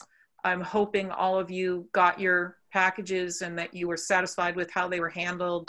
If you want to do it a different way, now would be a great time to talk about that as well. Anybody want to make a comment? So I think that, I mean, the way you now give architectural drawings to the city of Portland is there's a drawings file and a documents file. And I think that just makes your life a lot easier. If you can open one file, like in the case of 287, you could open one file with all of Jim's drawings and all the building drawings and just be able to scroll through them and get what you need. Same with a binder. I mean, the binders like John Mitchell usually hands us, that's one complete PDF with everything in it. And I think it's just, because then we still have the memo to put in that same folder. So we should have 3 files for each application, basically. So Joe, do you want me to erase this part up here? I think it just, you know, I did that. The city of Portland did that and I think it just never worked. Joe, I agree with you. Everybody crazy because you have to name the files exactly the same, and and then you wouldn't. And Andrew, before you delete that, Maureen, what I might suggest is that something like the table you have there would give the examples of what would go into the drawing set and the document set. Yeah. And then the naming convention actually should be incredibly specifically laid out. So it would be last name and X number of characters, underscore the year, underscore drawing, or something like that. So that everything is incredibly uniform. You can guess looking at the name to exactly what it is, which is what you kind of did here anyway. But I agree. I think having just 3 files rather than 10 and would just be immensely better. I agree. Even for file handling purposes on the town's end.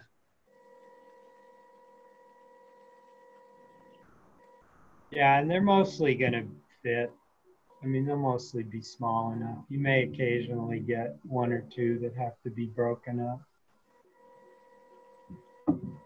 My dream is before we get a major new subdivision, we don't meet like this anymore.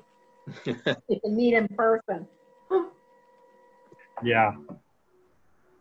Well, let's get those. Okay. Maureen, does that give you enough? Yes. Good. The only thing that I just wanted to add, and maybe I'm being a little picky here, but do you want to outline or define what it means when you say COVID-19 event or a timeline for that? Just because there might be open to interpretation on when that ends and if it keeps going. And so I just want to throw that out there. I kind of like the generic sense of it because I do think that over time things are going to change, and that this was already my 3rd draft of this, so I kind of liked it being a little broad umbrella. So it's all this is for, it's not that big of a deal, I don't think, if it's not defined, but I just thought it might be a little bit more clear. But I'm okay if you want to keep it pretty generic. I guess my recommendation would be to keep it generic for now. Yeah, Andrew? I'm okay with that. I'm wondering, I actually think this might be a very useful thing to have to put into the record going forward, period, for even if we go back to getting big packets and that's all we're really looking at by the board. I think the public certainly would benefit from more detailed, getting the plan sets or whatever, my opinion. So just thinking about sort of the long term, it might not be a bad thing to think about it and really nail it down. And I don't know what kind of change would need to happen if this isn't an emergency situation to make this happen. but certainly making it as easy for you to deal with as possible would be good. And I do think it provides more detail that the people of Cape Elizabeth wouldn't have to come to you for necessarily. That's just a thought anyway. Yeah, I think I haven't heard any, and I haven't heard a lot from the public, but I know in the past we have had people want to see everything online. So I'm hoping some of those folks are really happy now. I'm trying to couch this as during the COVID event, because I think it kind of gives us this umbrella of being able to do things in an emergency. How people submit applications is in our ordinance. So if we wanted to turn this into something permanent, we would have to go and make some ordinance changes. Not that big a deal, but it is a process. It takes a few months, and wanted to get this in place. Well, I mean, I guess this gives us a good opportunity to test drive some things and see how we think how we think it's working. And for me, I could see it being a good change, but that's just my opinion. Did anybody try reviewing all the material without opening the envelope? No. No, but it is nice to be able to zoom in. My envelope's still unopened. Wow. I need a much bigger screen. Yeah, the paper stuff is still pretty good. My screen's like this.